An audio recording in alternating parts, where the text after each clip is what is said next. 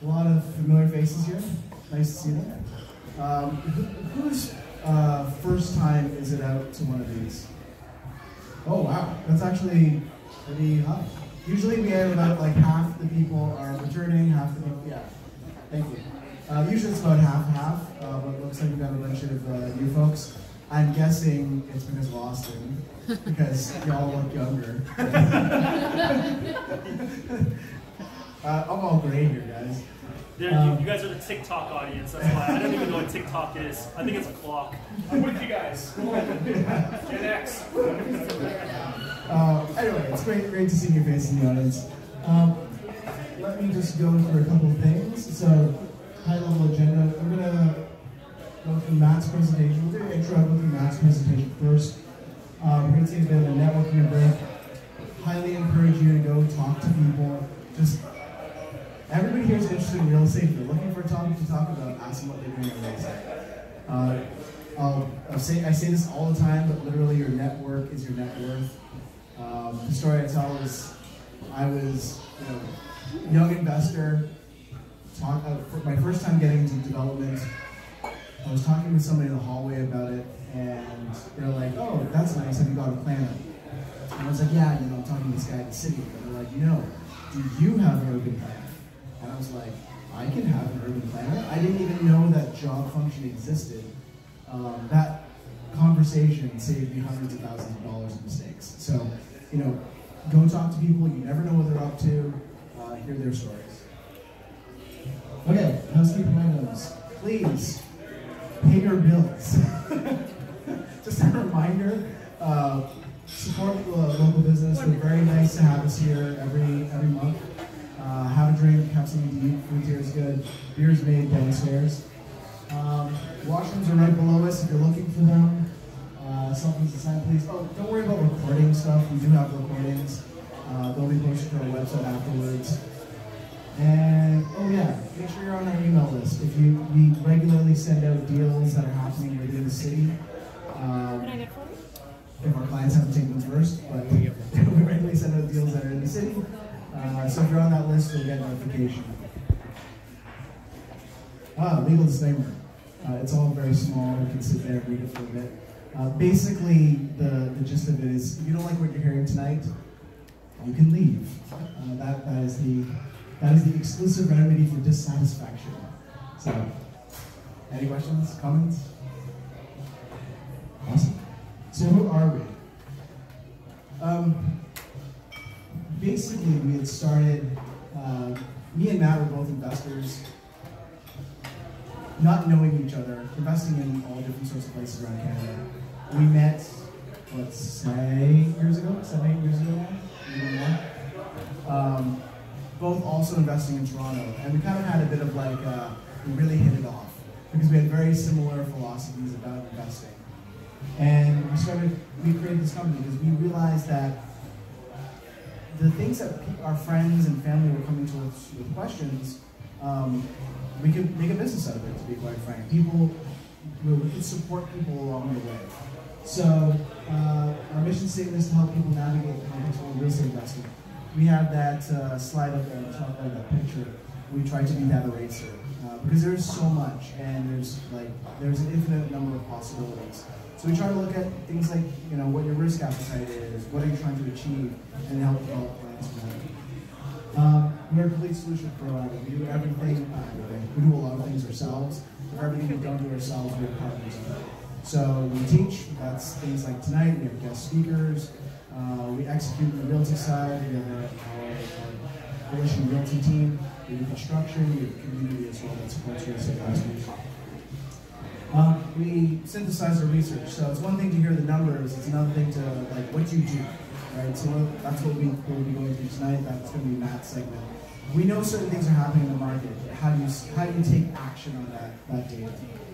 And the last thing is we come from experience. We all have pretty decent portfolios, which we've created over the years. We've both been investing for double-digit years now. Everybody on the team's in the list. So these are the 4 areas I talked about. We have advisory. Matt runs that side. This is the creating of an investment plan. So a lot of times, these days there's so much information out there on investing, but none of it is actually tailored to your specific situation, right? It's generic information on whatever happens to be YouTube, Twitter, whatever. We do consulting. So you'll sit down with Matt, go through your portfolio, you can analyze it, talk about what needs to be done, what we would suggest be done to it, and take it from there. Next thing is realty. That's my team. So we're a bunch of investor-focused realtors. We have deep understanding of investing. What's a blogger? Yes. Here's the beers. Thanks for buying a beer, Alan. Support local. So we take the plans that are often created in advisory and we execute them, right? So sometimes it's like, I'm looking to buy a house where I can do a fourplex conversion. I need to make sure that I'm hitting legal basement ceiling height, that I've got enough side setback on the property, that I can have a rear entrance. Does this neighborhood support, a front basement walkout? So the realty team has deep understanding of that kind of stuff, and we execute those plans. Next part is renovations. We support clients through renovations. We're not contractors themselves, but we act in a project management capacity. So a lot of times we have to do renovations on purpose to make our real estate dreams come true. And lastly, community. So we have a chat group, we have these meetups as well. Just so real estate investors get to know each other. It's really important to have power on journey. This is the team. You've probably met a bunch of us. Wilson and Arthur on the front. Me and Matt are retired tonight. Rose over here. You guys want to stand and take a wave? I don't know if Wilson's fine. Wilson told me his pectoral. He's too much lifting. And these are our team values. So I put this up here because just a bunch of things. These things really do matter to us, but what we're going through tonight is the education layer. And where's it gotten us? We've invested hundreds of millions of dollars with our clients. It sounds crazy to say that, but it's true. We've been on HDV, we put Rise up here, we've been on Rise podcast, and maybe again shortly. And we've got a bunch of awards as a result. And this is just a reminder for our clients in the room, in case I've missed you, in case we've missed you, please let us know. We have an exclusive mastermind, giant WhatsApp chat group, just for everybody to support each other when they have their real estate questions, like pending rate changes or raccoons in roofs. We talk about that. It's a safe space. Okay, market updates. Let's talk about what's happening in the Toronto market. Usually we have this the slides showing volumes and stuff like that, but to be quite frank, the data is out of date already. We're 3 weeks into October, and that data is lagging. Like, it's created at the end of every month, and it lags from that. So I want to talk about what we're seeing. In the last, 3 to 5 weeks, maybe 6 weeks, we've seen prices in certain areas and certain properties just crater. Me and Austin were chatting about this before. He had sent me this, was it a semi or a townhouse in Trinity Bellwoods? Townhouse in Trinity Bellwoods. It was a small lot. It was under $1 million. And if you're familiar with the neighborhood, there hasn't been properties transacting under $1 million in Trinity Bellwoods in like 4 years maybe. Like, this is a turnkey property. It wasn't a tear down. So sellers are starting to get desperate. They've now been living with these high interest rates for a little while, and some of them can hold out, but a lot of them have got to the end now, and they need to sell, right? Unfortunately for us, we have 10 listings right now. And unfortunately for our sellers, it means that they're gonna be all taking hits. But that's the reality. This is what we're seeing now. We just did one here in East York on Donlands. That property, peak market was on like 135.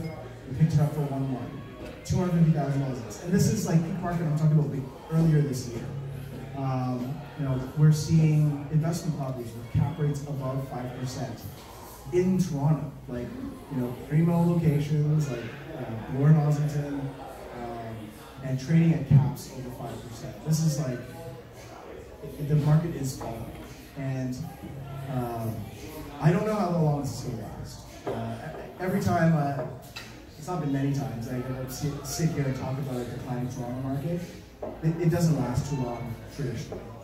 I don't know if it's going to go into the winter. I don't know if it's going to go past the winter. That's a very hard crystal ball activity here. But I can tell you what's happening right now.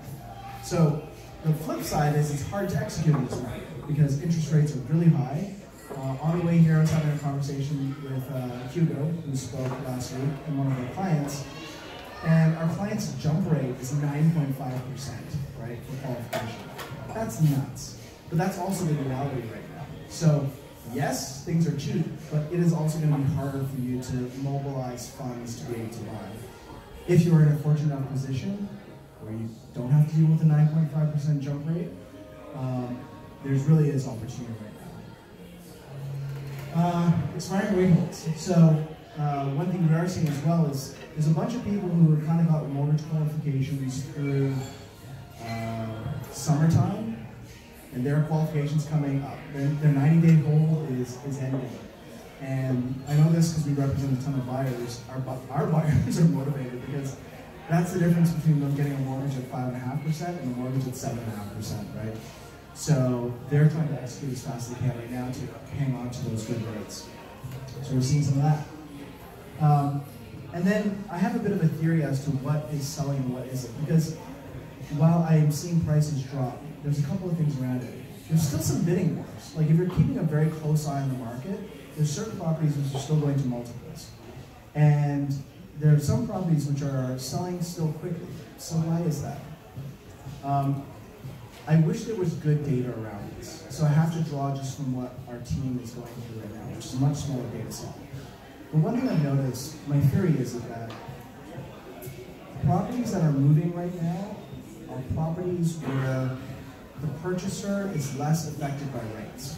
And what I mean by that is we've seen multiples on a couple of properties that are complete teardowns, guts, likely because that person is closing on private anyway. Right? Like it's in a kind of condition where getting regular A financing is likely not going to happen. It's a contractor, so they're likely closing on private. For them, private money hasn't changed. It's not like it's gone from like 9% to 15%. It's still like 8 to 10% for private lending, right? So that's one. So I think that is part of what we're seeing. And it's corroborated by what we're also seeing in the luxury market. So sales of homes that are over $3 million, people who are buying $3 million plus personal residences, they're not putting 10% down into a CMHC, right? Most people who are buying $3 million residences are actually having relatively large down payments. Most of these mortgages are actually not above $1 million.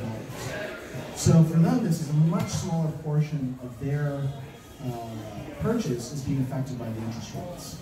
Because we're still seeing the luxury market move, right? There's still people who are executing this. Now, their prices have been affected, but there's more transactions still happening out there. And the other thing that Florence brought up to me the other day is like, the luxury tax for $3 million plus homes is imminent, right? Next year, is it coming in? Something like that. So anyway, it's coming in, law's been ratified. So I think there's also, sorry? It's in January. January, so there you go. So I think there's get a up bit there of, and buy your $3 million home now. Do it now. So I think that is causing pressure on the luxury market as well to pick up these properties and close before the tax comes in. Any questions about the market, about what we're seeing? We're extremely boots on the ground. Like we're out there hitting the pavement all day. Yes? Jump rate. So jump rate is the how can I say? It's the buffer that a bank will qualify you for. So let's say your actual mortgage is 6%. They'll add another 2.5% to your mortgage amount to make sure you can still qualify, just in case the rates go up to that amount, right? So yeah, that's kind of the jump rate machine. So it's like it's a bit of stress test security for the bank to make sure that there is an upward movement in rates that you can still pay for your mortgage, right? Any other questions? For sure, Matt's going to talk. This will be your last chance to talk. That's you, Matt. This is me? Oh. Yes. This is our famous Oracle of Omaha's quote, "Be fearful when others are greedy and greedy when others are fearful." And I think that one of the things to keep in mind is there is fear in the market. There's actually fear as a buyer, right? And I think fear comes from buyers because they're worried about, am I getting the bottom? I'd rather buy on an up. And I'll tell you, it's much worse to buy in a rising market than it is to buy in a declining market. You're never going to be able to time the bottom. It's very difficult to do. If you were to try to time it, seasonally, winter, if you go back and look at the data, winter tends to be out time, right? There's less volume, prices do come down during the winter. But trying to time it overall, like in the overall cycle, is very difficult. But it's easier to buy in a down market because you can negotiate. I'm getting inspections and financing conditions. We don't get these things in Toronto. Like, I've written 10 times the amount of completely firm deals versus those that have conditions, in my career. So you can do things like that. We have clauses that say if you don't get your tenants to verify what they're paying in rents, you owe us 3 months additional rent for every tenant. Like, we're asking for some pretty ridiculous stuff right now, and we're getting it because the sellers are in a position where they don't have other people to work with, right? So, it is the kind of market that we're able to ask some unreasonable things. Okay, over to you, sir. Well, thanks, Ming. You ruined my presentation. He's basically given the punchline, so we can all go home now. Hi, everyone. My name's Matt. I'm founder and managing partner here at Volition. So thank you for coming out. This is I see a lot of fresh new faces, so it's really exciting to be able to share this with you. And the question is, what are we sharing with you here today? So you're probably here to see Austin, right? But I want to give a little sizzle before he gives the steak. Or, well, are you the steak? Or you're the sizzle? I'm the steak. Anyway. I wanted to continue the segment that we started last month, but we didn't get a chance to really sink our teeth into. And the question that I'm being asked time and time again is, should I buy now in 2023 or should I wait in 2024? Who here feels like this question is a source of anxiety for them? Don't be shy. Oh, you all have crystal balls? You know exactly what's happening? Come on. Who here stays up at night or is kept up at night by this question? Only one. Okay. All right. Sounds like I should just skip this entire segment and let Austin come here. I'm going to get into this anyway because I think it's a word. Sorry, question? No. I'm agreeing with what you said. Okay, finally got another supporter. All right, let's go. But first, before we get into that, let's have some fun with inflation. So, I saw this, I got a kick out of it, maybe you will too. Dear Black Friday, we all already have big flat screen TVs. Please put groceries on sale. Yes. Damn inflation. The new inflation numbers came out. Did you see them? What was it? 3.8%. Is that good or is that bad? It depends. It depends on who's saying. What's target inflation rate? Were they trying to get it down to? 2? 2, 3, right? Last time it was still at 4 and they raised rates, right? Remember, it takes 6 to 8 months for raised interest rates to work their way through the economy. So keep that in mind. All right. Okay. Oh, I gotta start my timer. I'm gonna start my timer. Make sure I'm already 5 minutes in. I've blown for 5 minutes with my really bad jokes. Okay, my agenda for the next 45 minutes. I'm gonna speak really fast now. 3 real-life Volition investors. 3 real-life case studies that we're gonna go through here today. Right? We got first got Gina. And next we got Tommy, and the last one is John. I think his last name is Bongiovanni, right? So we got Tommy, Gina, and John Bongiovanni. We're going to talk about. What are we actually going to talk about with them? We're going to talk about the property they actually bought, like the Barbie dream house there, and we're going to talk about what they bought and when they bought it, relative to the market conditions at the time. Next, we're going to go on a little bit of an educational tour, right? I'm going to, instead of just telling you, a bunch of real estate theory, I've infused it into the case studies to make it a little more interesting. So, we're going to have a little bit of education, and we're going to go on a little bit of history lesson with regards to interest rates and its effect on the markets over the past year and a half. And then finally, we're going to talk about double dipping. So, who here is a Seinfeld fan? Yeah? Does that look familiar? You dipped, you took a bite, and you dipped again.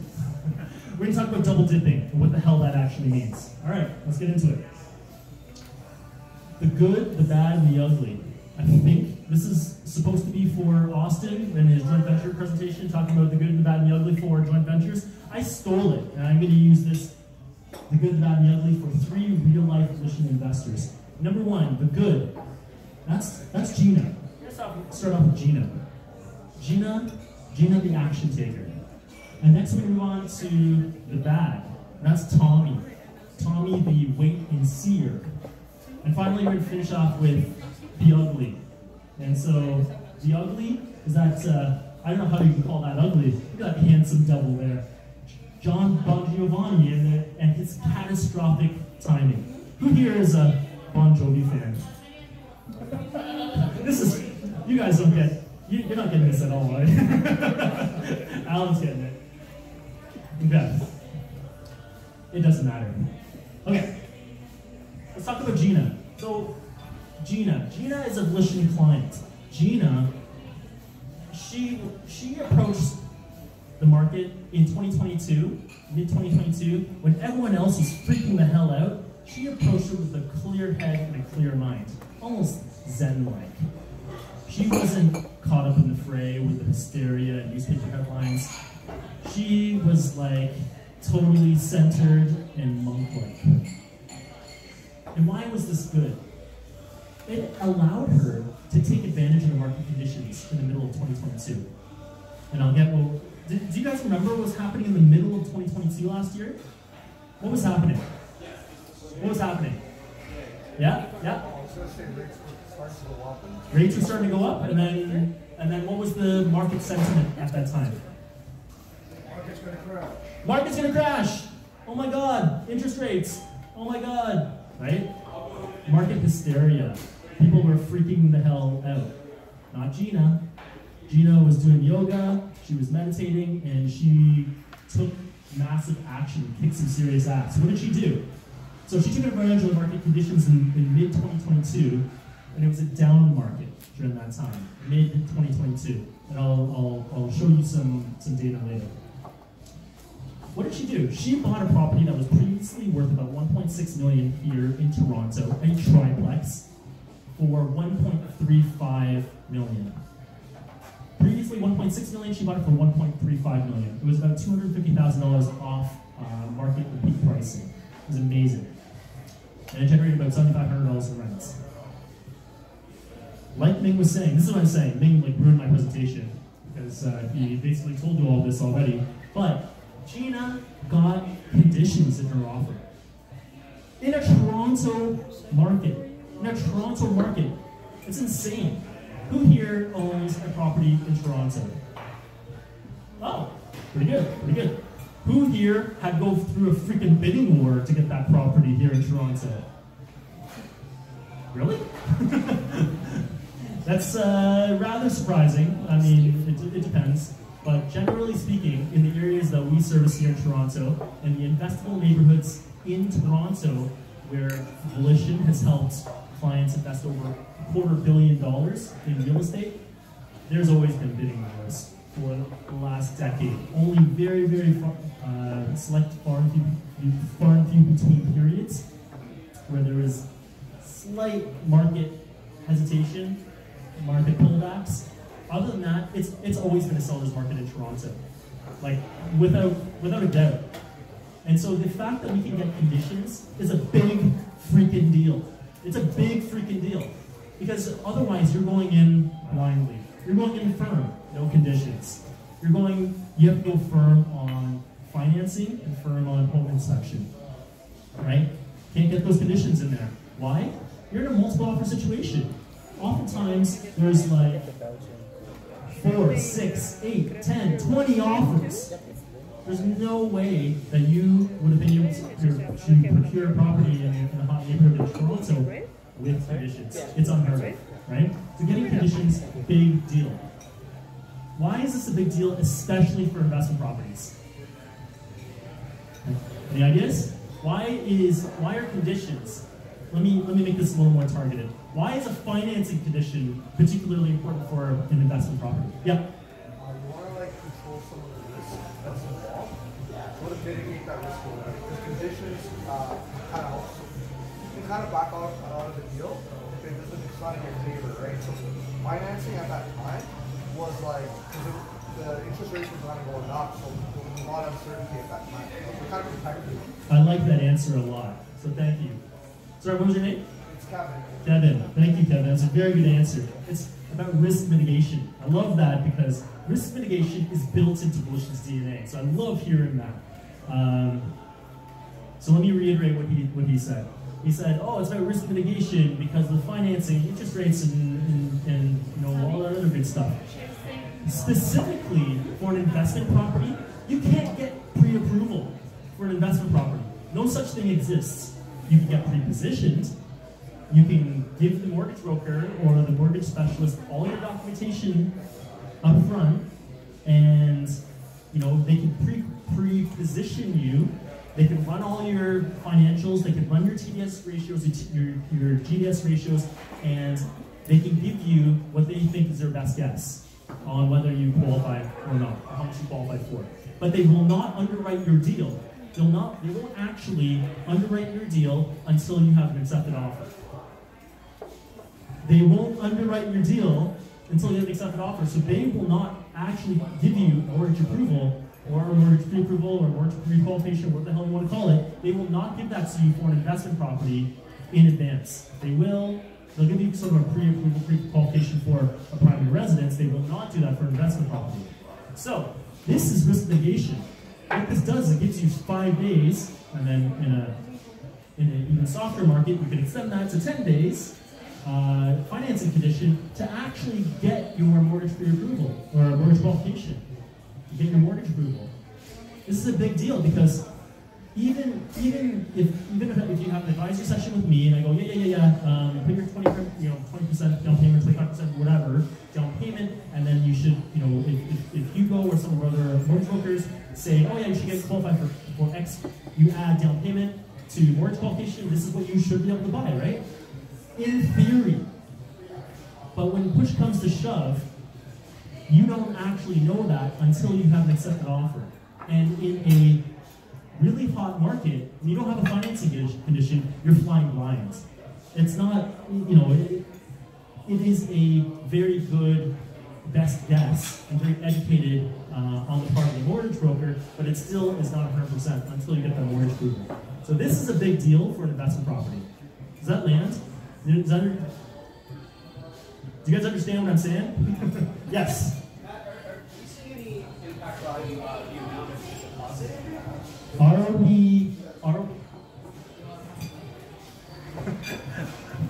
Yes. Are you able to put a lower deposit down? Yes. Yeah, so it used to be 10%, right? Hot market, you're coming in 10%. That's a big deal, especially if the deal falls apart, which happens, right? Like a lot of people come into this, you're expecting it to close, but it happens that deals fall apart before closing. And usually you can get your deposit back, but sometimes it's held up for like a year while you're struggling between lawyers and whatnot. So deposits have come down. Now a good deposit is 5%. But we are seeing offers come in less than 5%. We are accepting offers less than 5%. But I'm also, as a negotiation tactic from our side, we're usually offering 5%, but wanting a lower overall price. Yes. Okay, cool. Finance, condition, home inspection, financing. Next. Gino was able to dictate the terms of that deal. For example, vacant possession. For example, longer closing date. That was more advantageous to her, right? There's a whole host of things you can put in here. So, vacant possession. So let's assume this is very common in Toronto. You've got an investment property, but rents are here, market rents are here. When we're estimating the cash flow and doing the financial analysis and the pro forma of a property, we're doing it here, knowing that we have to acquire the property with existing tenants and their rents here. And we all know it's not that easy just to go from here to here with rents, right? But we can put it on the sellers now. The sellers are desperate. So one of the most powerful things we can do is say, give us vacant possession. And they're like, how do we do that? They don't know. So we're literally teaching these people. We're teaching the other agent, because they don't know what the hell they're doing, and we're teaching the seller, okay, this is what you need to do. It's called cash for keys. You need to get an 11 signed, yada, yada, yada. They come back and go, oh, so you want an N12, right? Purchasers own use? No. That's not what we're talking about here, Mr. Seller and Mr. Dumbass Agent. What we're talking about is an N11, and it's known as cash for keys. You have to offer your tenant whatever you will negotiate with them. 1 month's rent, 2 months rent, 3 months rent, 10 grand, 20 grand, I don't care. All I know is I want vacant possession on the closing day. That's on you, Mr. Seller. And he's like, oh, okay. I guess that's what I need to do to sell this property.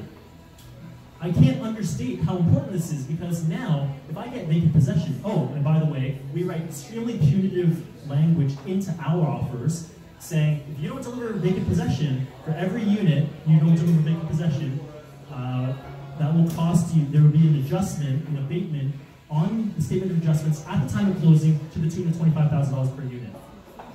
Mr. Seller. If you don't honor this contract, it's going to cost you. And let me tell you, that's another really key component. Not asking for a price reduction, I'm asking for an abatement on these statement of adjustments. Does everyone know the difference? I'm already way past time. I'm running way past time already. But this is good stuff, so I want to teach you guys this stuff. What's the difference between an abatement on statement of adjustments at the time of closing and a price reduction, which is what most people would do? Austin.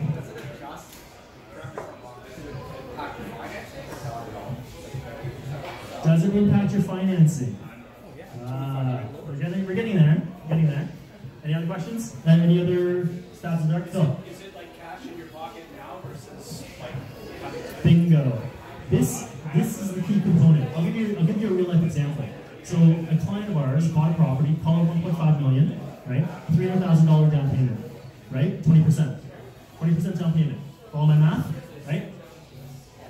There was a problem. Seller couldn't deliver, couldn't honor the terms of the deal because of our due diligence found a problem with the work order, because we have, again, very comprehensive in our offers. So we made sure that work order, there are no open work orders, as an example.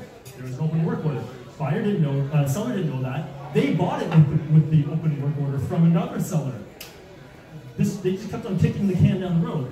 We're like, no, we're not kicking the can down the road anymore. We're dealing with this right now. They're like, what do you want us to do? We said, fix it, or I want an abatement to be reflected on the statement of adjustments at the time of closing. They're like, how do we fix it? And we said, we know how to fix it. We knew what the problem is, but they were in a rush. They were really desperate. They needed a quick close. They had another property that they had bought, so they needed to sell this one, yada, yada, yada. They're like, okay, how much is it going to cost for this problem to go away? And I said, let me go, I know how much it's going to cost. She's like, okay, put it down in an email, send it to me. So what we did, we outlined what it would cost to fix it. We knew that it was going to cost maybe $20,000 to fix.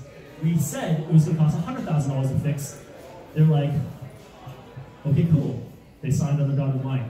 What that did is that abatement on the statement of adjustments reduced the amount of cash that the buyer had to come out of pocket to close. So essentially $100,000 to be reflected on the statement of adjustments meant that her down payment went from $300,000 for that $1.5 million property to $200,000 on that $1.5 million property. It did not affect the financing. Is that insane? A $200,000 down payment can only buy you $1 million property, not a $1.5 million property. So she was jumping for joy, and that is what let her. That's what let her go. That's what let her go out and buy another investment property, actually, right? So anyway, that's a big tangent, and I'm well behind time. But come on, that was good stuff, right? Don't ask for a price adjustment. That's what 99% of the people are going to do. You don't want to be like her. You want to be better than that, right? So ask for an abatement on your statement adjustments. So anyway, the point is you can dictate the terms, and you can negotiate directly with the seller. You can understand what the seller's pain points are, and you can solve them, right? That's what a negotiation is. You're not just trying to grind them necessarily. You want to understand what their pain points are, and you want to help them solve those pain points. It's hard to do that in a multiple offer situation, right? We've got 9 other guys who are just competing on price. What the hell are you going to do? You've got to compete on price. So this is why we really like this type of environment to be able to negotiate directly with the seller. So what does this actually mean? So narrating some nice data here. So if you've been, okay, you guys are all new here, right? So you haven't seen, okay. Who's new? Most of you? What we do here at Volition is we don't track average home price. Again, that's what 99% of the people do. That's what all the newspaper headlines do. That's what every blog does, yada, yada, yada. We track the home price index, HPI. This data is significantly better than average home price. Why? Well, if I stuck my head in a freezer and my feet in an oven, my average body temperature is still normal. But I'm not doing that well, right? So the problem with average home price is it has no actual, it doesn't give you any meaningful insight into the market. But that's what you're going to read in the National Post and the Toronto Star. We track home price index. What's the difference? Home price index tracks like-for-like asset. Like-for-like asset. So 3-bedroom, T-bath, detached home in CO1 in downtown Toronto, for example. That tracks it month over month. You can track condominium, you can track townhouse, you can track semi-detached. You can, right? So the point is that you can now track like-for-like asset because let's just say in any given month, a bunch of condos sell.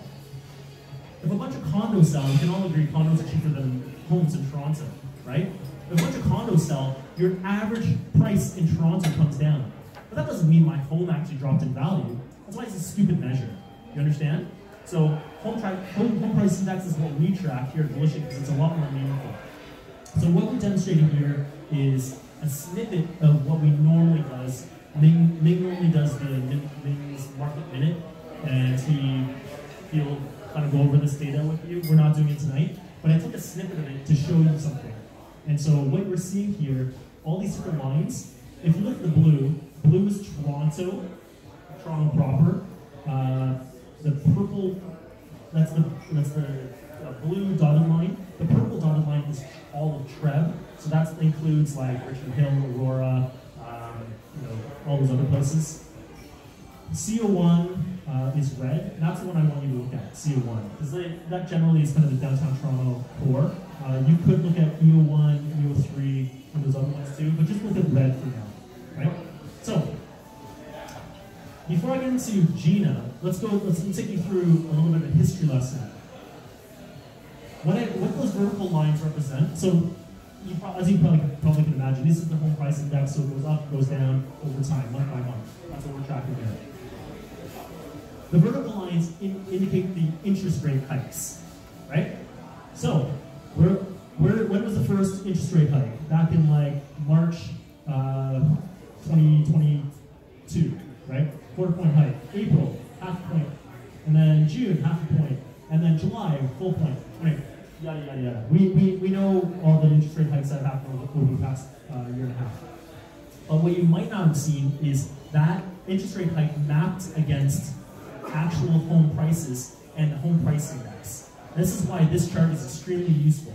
Because you can see the impact of the interest rates on home prices. Not average price, because a bunch of condos sell brings down the average price. That's not helpful. What's helpful is tracking detached homes in Toronto, in these various areas. Now look at the red line.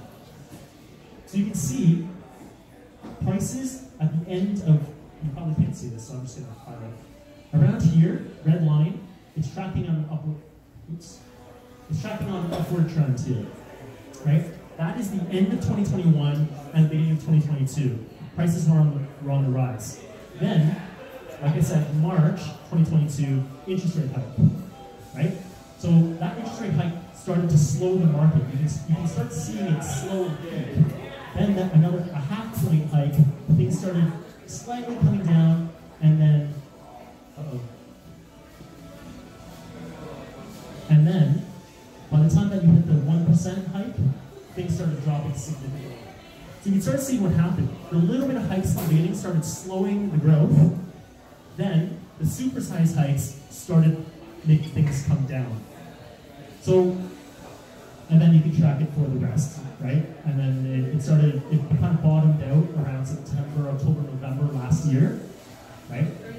And then you can see it stayed low for a while and started rising when the the Bank of Canada, lowered the interest rate hike to quarter point, and then subsequently, so that's a quarter point here. Sorry, something's wrong with this. Quarter point here, and then 0%. Then it held rates steady. So by February and March of 2023, they started holding rates steady. And that's when the market started taking off again. So what happened here, I'll tell you something that none of the newspaper headlines told you. All the newspaper headlines told you, oh, the reason that interest rates, the reason that the real estate market has taken a downturn is because interest rates went up, meaning that payments went higher, right? Right? That's what all the newspaper headlines said. Oh, payments are higher. People can't afford it. That's why the real estate market is taking a nosedive. That's only partially true. That's not fully true. It's missing another truth. The other half of that is buyers didn't want to be buying in an environment of uncertainty. Buyers did not want to be buying in an environment of uncertainty. This is really important because no one else is talking about this. And the reason we know this is because by the time they started holding rates steady, the market took off again. Interest rates didn't come down, payments didn't get lower, they held rates steady. What that indicated to the average consumer, the average buyer, they indicated more stability to them, right? What they believed at that point in time was, okay, we're done with these supersized rate hikes. We're in an environment of uncertainty now. That's why the market came back. Okay? Yeah, you got less than 20 minutes now, so the sizzle is fizzling. Okay, Flo was telling me I'm running way too slow. Okay, I'm gonna speed this up. Okay, but Next slide. but by the time that we reached mid-year, they started hiking rates again, right? So that's what happened. Inflation couldn't keep it in check, raised rates again, quarter point. And then in September, they finally held it, or September, October, they finally had it, September, they held it steady. The next rate hike, or announcement is end of October. Here's the funny thing. In September, when they held rates steady, it didn't signify to the market confidence again, even though they held rates steady.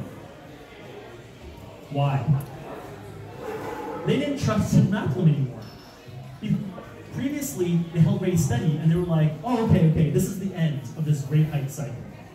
Now, they held rates steady, but the language associated with the rate hike, the rate being held steady, was, we're going to leave the door open to future rate hikes, just in case, right?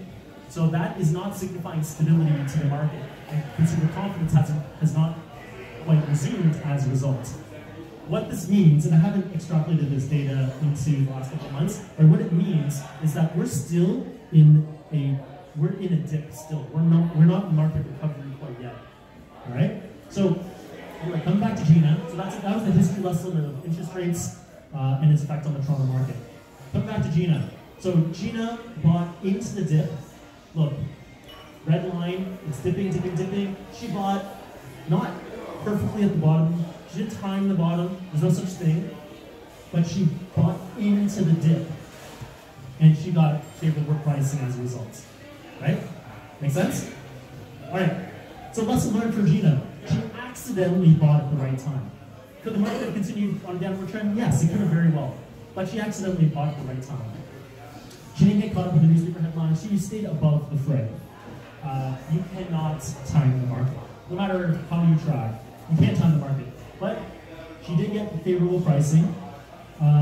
She got conditions, which reduced her risk. Thank you, Kevin. She bought it on her terms. She dictated the terms of the deal, as I mentioned before.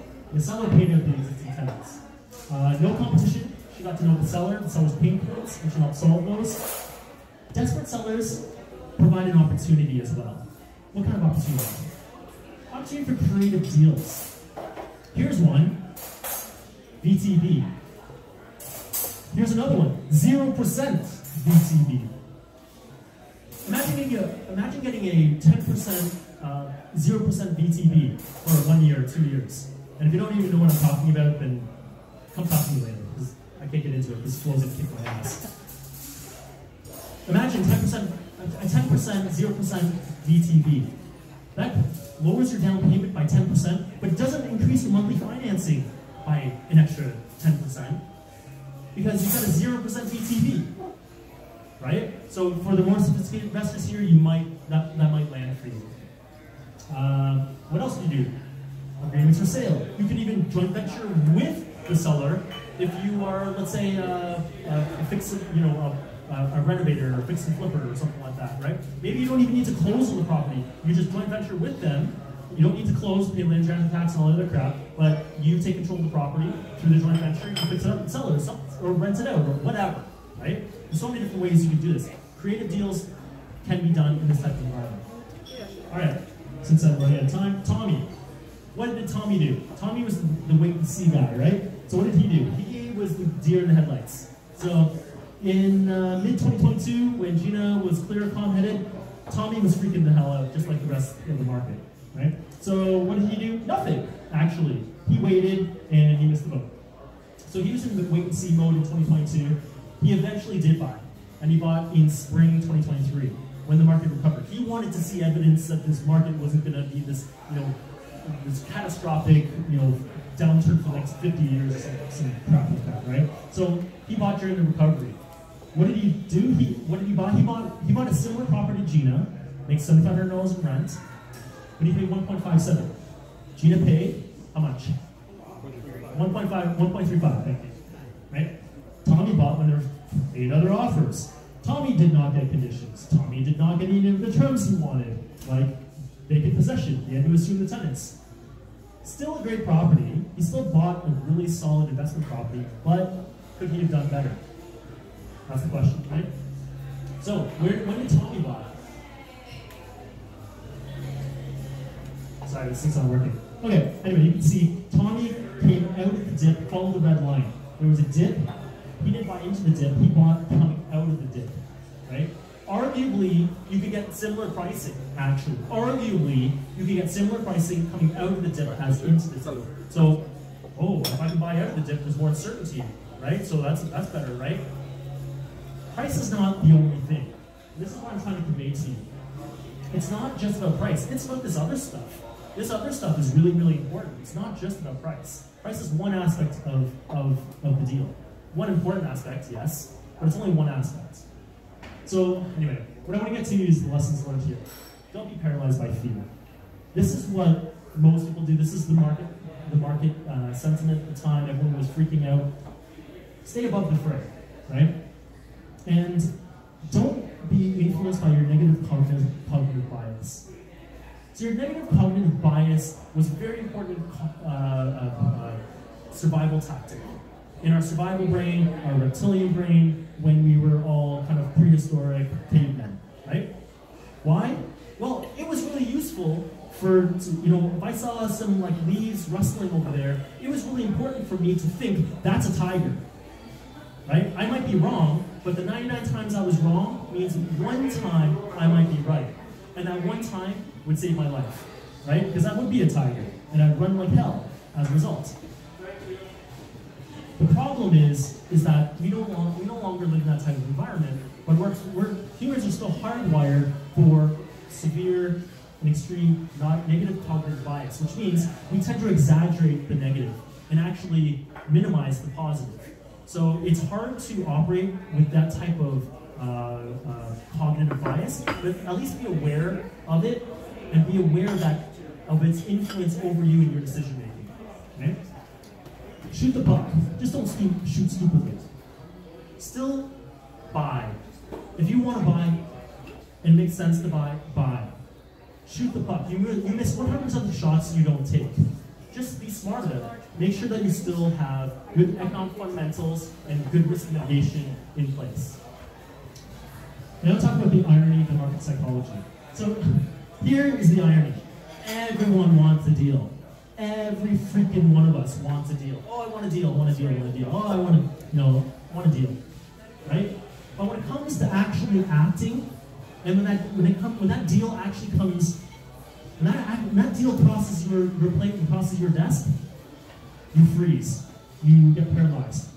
You become too afraid to act because you're worried about this and that and the market hysteria. So when does everyone actually want to buy? Everyone actually wants to buy at peak because they think that when market turns, it actually is the best time to buy. It creates opportunities, creates deals, it creates the opportunity to negotiate down with the sellers, to get the terms you want, to get favorable pricing, etc., etc., etc. But what happens? You freeze, just like Tommy did, right? This is why I want us to remember the oracle: be fearful when others are greedy, and greedy when others are fearful. What's your take? What would you say to today's environment is? Are we in a greedy environment? Yes? We are in a fearful environment, very much so, right? So I'm not saying go out there and buy anything. Don't be stupid. Buy good, solid investment properties, good performers that will still perform over the long run. That's what's key, right? All right, let's move on to the last guy. So the ugly, good, bad, and the ugly. So this is John Bon Giovanni, right? He's still awesome. What happened? He bought in a catastrophic scenario, but he's still awesome. What happened exactly? He bought at market peak, early 2022. He bought that similar property to Gina and Tommy, actually, $7,500 in rent, at market peak for $1.6 million. He bought at peak. And what happened? The next day, not literally, next weeks and months, but practically speaking, the next day, the market dropped like 200 grand on it. Oh my God. OMG. OMFG. Right? Like, oh my God, how could this get any worse? Timing couldn't have been any worse than this. But he was smart. He was still a smart guy. On top of being good looking, he was a smart guy. Right? He bought a solid performer, which meant that he could hold over the long term and he was not forced to sell into the downturn. So he didn't freak out. He stayed cool, which is easy for him because, I mean, look at it. How could he not be cool? He bought at market peak. You can see, he bought right there and the market started tanking right after that. Worst possible timing, right? It sucks, absolutely. But the question is it the end of the world? Is it the end of the world? Now the question that you're probably asking then is, how can we be sure that it's going to recover? Oh, it's down now, but how can we be sure it's going to recover? I'm going to answer that with the next couple of slides. I've got a couple of slides here that's going to describe the importance of holding for the long term. Right? Raina, this is what we were just talking about, holding over the long term.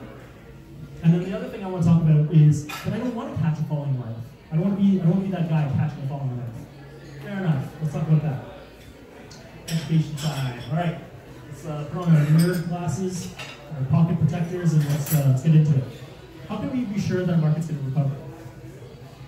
What I want to get into, I want to change the conversation. Most people will go, oh, okay, well, let's look at market historicals, right? Oh, it always comes back. I want to talk about I want to talk about this in a different way. The way I want to talk about this is I want to answer the question, what fundamentally underpins and drives a real estate market? What fundamentally underpins and drives a real estate market? That's the question I want to answer. It's not the right question to go, how can I be sure the market's going to recover? This is the right question to be asking. On the left, we have economic fundamentals. On the right, we've got market influencers. Let me get into them a little bit. Economic fundamentals are things like economic growth, GDP growth, job growth, industry growth, population growth, rental demands, vacancy rates, rental rates. Those things are the things that fundamentally underpin the market and ensures that it has longevity over the long term. What we see here is down here, this is economic growth and job growth, and up here is real estate prices. It is roughly an 18 to 24 month cycle. If you see an area with job growth and economic growth and industry growth, in about 24 months, that will lead to an additional, a positive effect on housing prices, right? On the right, this is the stuff that you see in newspaper headlines all the time.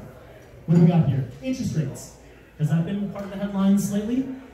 It's not, a day doesn't go by and we don't read about interest rates. Ease of borrowing and the availability of capital and finance. Is it harder to borrow these days? Stress tests and this and that and the other, rise in interest rate. Yes, I'd say that's we see that all the time. Confidence in real estate as an investment vehicle. Oh my God, is there a crash? Oh my God, this, oh my God, that. Inflation. What about inflation numbers are 3.8%? How the hell do I know that? I know that because the headlines said that this morning. Right? Legislative amendments. That's basically government intervention, making this law and this bylaw and that bylaw and all that other stuff, right? Foreign investors in local real estate. Oh my God, foreign investors, they're the ones buying everything up and driving up prices, right? And investment alternatives. What else you can invest in? The difference between economic fundamentals, which are the things that fundamentally underpin and drive the real estate market, and market influencers, which are things that have a temporary, non-permanent effect on the market. I'm going to repeat that. Market influencers have a temporary, non-lasting impact on the market. That's not to say it doesn't have. It's not to say it can't have a drastic impact on the market. That's not to say that the impact can't still last several months or years, but it's temporary. It's not permanent like the ones on the left. So the reason I bring this up is because to answer the question, how can we be sure it's going to recover? We don't have a crystal ball as to when, but we do have confidence as to the fact that it will recover. And not just because markets are cyclic, but it's because at Volition, we dive deep into this data on the left, the economic fundamentals. We know Toronto, for example, the market we service, and the market that we believe is a very strong market to invest in, has good, strong economic growth, has good population growth driven by immigration and this, that, and the other. Headquarters are here, bank headquarters are here, tech is here, healthcare is here, insurance and finance, professional services are here, yada, yada, yada, right? So Toronto's strong market from an economic fundamentals standpoint, meaning that it will recover eventually. When? Can't say that for sure. No one has a crystal ball. But we know, due to the economic fundamentals, that it will recover. Make sense? Okay, I'm going to go through this quickly. Market influencers, though, for sophisticated investors, creates an opportunity. Market influencers for sophisticated investors who don't get freaked the hell out creates an opportunity. Right now is that opportunity, right? So, now we get to the importance of holding for the long term. So, let's take a look here. So this is a nice smooth graph. The reality is probably a lot more bumpy, but just imagine, you buy a property for $1.5 million, right? $300,000 down payment. That's the left, the green arrow there. That differential between the market price, the property price, and in red is the mortgage balance, is $300,000. That's your equity that you injected as your down payment. Make sense? Over the course of 30 years, so you get a 30-year amortized mortgage, you pay down that mortgage. The blue line, over time, at 5% growth year over year, it's an upward trajectory for that line. The differential is your equity. And at 5% growth, you can turn that $300,000 of equity or down payment into $6.5 million. Why? Because property prices in 30 years at 5% growth will be about $6.5 million, and mortgage balance will be zero because you pay down that mortgage. Right? Make sense? The thing is that, again, this is a nice smooth line. I'm an engineer, I was trained as an engineer, most of my friends are engineers. Engineers are such a pain in the ass. Engineers love to poke holes in everything. They want to poke holes in all your arguments, and the argument they want to poke the hole in here is, oh, but you're assuming it goes up in value. What if it doesn't? Oh yeah, you're right. What if it doesn't go up at 5%? Maybe, let's say it was a 2.5% thing. You still have turned $300,000 into $3 million of equity over 30 years. At 0% growth. This is assuming you think real estate's not going to grow a dime over the course of 30 years. You can still turn $300,000 of equity into $1.5 million. And here's your catastrophic scenario. Over the course of 30 years, if you don't even believe in real estate and you think it's going to tank, if it declines 2.5% year over year for the next 30 years, your $1.5 million property will come down to 700,000. And here's the kicker. You still have turned $300,000 of equity in the form of your down payment into $700,000 in a down market. Is this landing for you? This is the importance, Raina, of holding for the long term, right? So the reason I'm singling her out, we're just having this conversation. She's like, oh, I have this pre-construction condo. Is it better to flip? Should I do this? Should I sign it? How long should I hold it for? I'm like, hold it forever. Hold it over the long term, right? That's where the real wealth is built. Make sense now? That's why I couldn't answer you then. I was waiting for these slides. Okay? All right. So as you can probably see, John Bon Giovanni, scenario 3, catastrophic. It dropped 250 grand in the first year. Oh my God. Or the first couple of months. Oh my God, oh my God, oh my God. Yeah, it sucks. But is it the end of the world? The reality is the market's probably going to do something like this. Even if it doesn't, it might do something like this. Even if it doesn't, the question isn't the end of the world. If you bought smartly, the answer is no, it's not the end of the world. Oh, here's a bonus for you. Everyone's talking about interest rates. I want to show you the impact of interest rates over the long term. Here's a graph, same graph, using 3% interest rate. This is 5%. This is 10%. I'm going to go back. 3%, 5%, 10%. 3%, 5%, 10%. Did you see the difference? Did you see the difference? I did. The difference is the steepness of that curve, the mortgage balance curve, right? It gets a little steeper. This is its impact on real estate over the long term, assuming that we stay at 10% interest. Everyone's freaking out about interest rates, but they don't understand that interest rates don't have the type of impact over the long term that you think. Obviously it has an impact, and that impact is very singular. Its impact is on cash flow. Its impact is on the fact that you're going to take, your monthly mortgage is going to cost more. So it does make it more difficult to invest in real estate. I'm not saying it doesn't. What I'm saying is it doesn't have an impact over the long term if you're able to hold over the long term. Does that land? That makes sense? All right. So the point is, stop focusing on all the other crap in the market. Oh my God, the market. Oh my God, interest rates. Oh my God, inflation. Stop focusing on that stuff. And I'm going to challenge you to focus on the important stuff, like economic fundamentals, like risk mitigation. So how do you mitigate risk then? I'm not going to get into this too deeply, but the way that we mitigate risk here at Volition is we use an acronym called TIME. We ask people, is it time to invest in the market? T-I-M-E. T stands for tenants. As much as you might think interest rates and all the other crap, tenants are actually the biggest risk to your business. Tenants are the biggest risk to your business. Bar none. Hands down, end of conversation. Right? Investment business model risk. Are you employing the right business model? Are you doing a flip in a down market? Are you doing other risky type of stuff in a market? Maybe you need to rethink that business model and maybe employ a different business model. So understanding and employing the right business model at the right time and under the right market conditions helps you mitigate risk. Market risk. So this is the stuff that everyone talks about. Is there a bubble? Oh my god, interest rates. Oh my god, this. Oh my god, that. Right? That's the stuff you read about in the newspaper headlines all the time. Last one is estate. The actual property itself. If you're not buying the right property, the right type of property, and you don't have a good investor lens, you're not bringing one of the Volition investment realtors along with you to when you're analyzing properties and checking out properties, you might not be buying the right property, and you're like opening yourself up to estate risk, property risk.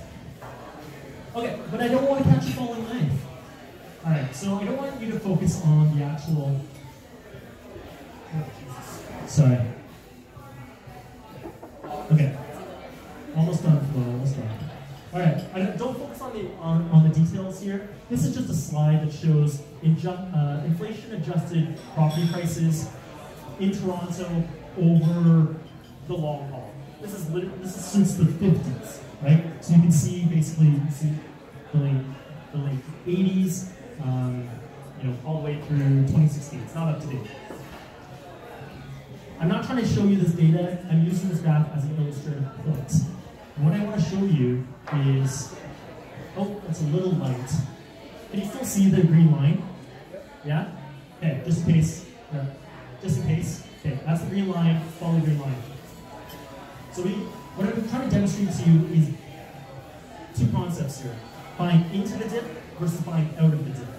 Buying into the dip is what we're talking about right now. That's what scenario one, Gina the action taker. That's what she did. She bought into the dip. Versus Tommy. Tommy bought coming out of the dip. And there's an argument to be made, you can get the same price. Because obviously going into the dip and out of the dip, you can get it at the same price. That's not the point. And hopefully that point, I've been trying to hammer home, hopefully it's landing for you. That's not the point. That's not the only thing associated with the deal. The terms, the conditions, all this other stuff, risk mitigation. That stuff is equally important as getting it at a favorable price. So even if you can't time the dip perfectly, it's better being on this side of the dip. I've already talked about this stuff. So deal terms. Yeah, whatever. A couple other things you could do. If you wanted to do renovations, you could get drawings, you could get a survey, you can get the permit submission under the seller's name if you negotiate a long close and get them to transfer it to you upon close. There's so many different things you can do. You're only limited by your creativity. If the place is ready, you can advertise it for lease, right? And so then on day one, instead of taking possession then advertising it for lease and blowing through a month or two, you can advertise it for lease and have a tenant there on day one. There's so many other things you can do, right? Conditions we talked about, negotiating power, creative deals we talked about. Okay, double dipping. Let's talk about double dipping. All right, so. All right, I'm almost. This is it. This is it. Okay, I'm gonna do this really quickly. Okay, right now, for argument's sake, we're buying. Right now, we're going into the dip, right? So we just talked about it. That combined with winter seasonality dip creates an unprecedented opportunity. We're going into winter right now, and combined with a market dip. Market dip plus seasonality dip. In the winter, people don't want to be out shopping. Yes, there's less inventory, but there's a lot less buyers. And typically sales volumes are a lot lower. People who need to sell during the winter, they're selling during the winter because they can't wait. Otherwise, they wait for spring. So typically the market's a lot slower, and you can get quote-unquote deals.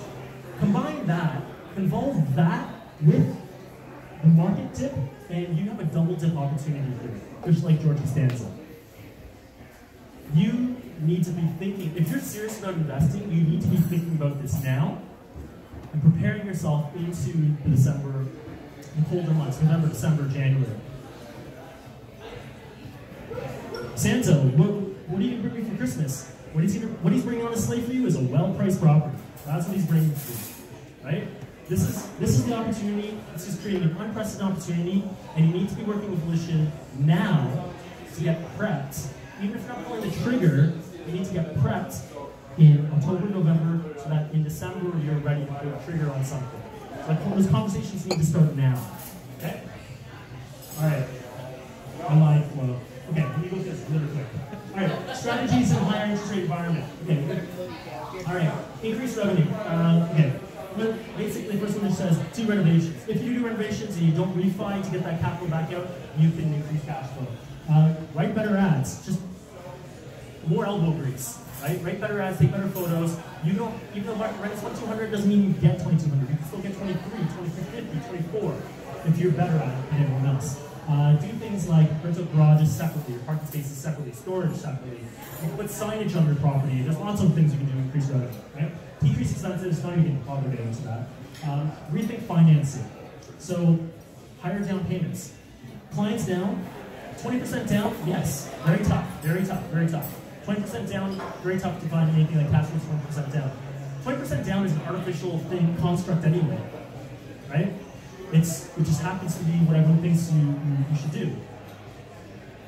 25 or 30 points down might be our new reality. In order to get to where we need to be on the cash flow front, do that for a year, but then refinance later, after interest rates drop. When are interest rates going to drop? That's on another slide. Maybe another one. Another one is re-amortize. If you have a mortgage right now that's like a 15-year mortgage because you re-amortize it back into 30 years, so you can increase cash flow, right? Structured note. Basically, you can get like 10% on a structured note. If your mortgage rate is like 6%, take it out as a mortgage still, invest the difference in a structured note, and you can increase cash flow in other ways, right? Okay. Larger down payment, I talked about it, the impact of a 20 to 30% down payment. Yes, it's $150,000 more on a $25 million property, but it can move cash flow from negative 800 to about positive 100. Capitalize your negative cash flow. If you have negative cash flow in year one, capitalize that negative cash flow. Meaning, have it ready in cash, right, upon acquisition. To the tune, if it's negative $800 for a year, that'll be about 10 grand. Right? What I'm showing here is Hugo's slides from last month, where basically the smart money is predicting interest rates are going to fall by about 1% in the middle of next year, or towards the end of next year. Right? So if I use that 1% mortgage drop, it drops my mortgage from 6% down to 5%, and it'll drop it by whatever. Anyway, that combined with higher rents over time, 4% rent growth, for example, gets you to positive cash flow in year two. Capitalize your negative cash flow in year one. Just call it the cost of doing business for the benefit of getting a property $250,000 under market value, and it's much more palatable, right? Okay, really quick. Well, Matthew, how many do you have left? I'm done after this. Okay. Are you? Yes, I'm done. See you soon. Yeah. Okay, fine. Okay. Point is, if you project out Tommy, Gina, and John Bon Giovanni, you'll see, for example, going back flow. The appreciation at 5% growth over 10 years. This is the amount of equity growth each one of those experiences over the course of 10 years. Gina, awesome scenario, made 1.25. The bad scenario made just over 1. And then the ugly scenario, bought at market peak, then this, then that, still made.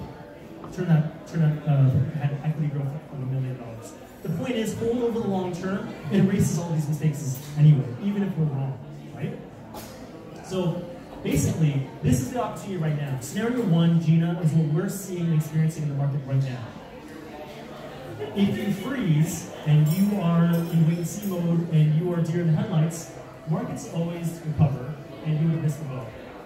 And even the worst possible scenario, like the market drops 200 grand tomorrow after you buy today, isn't that bad if you're smart about it is right?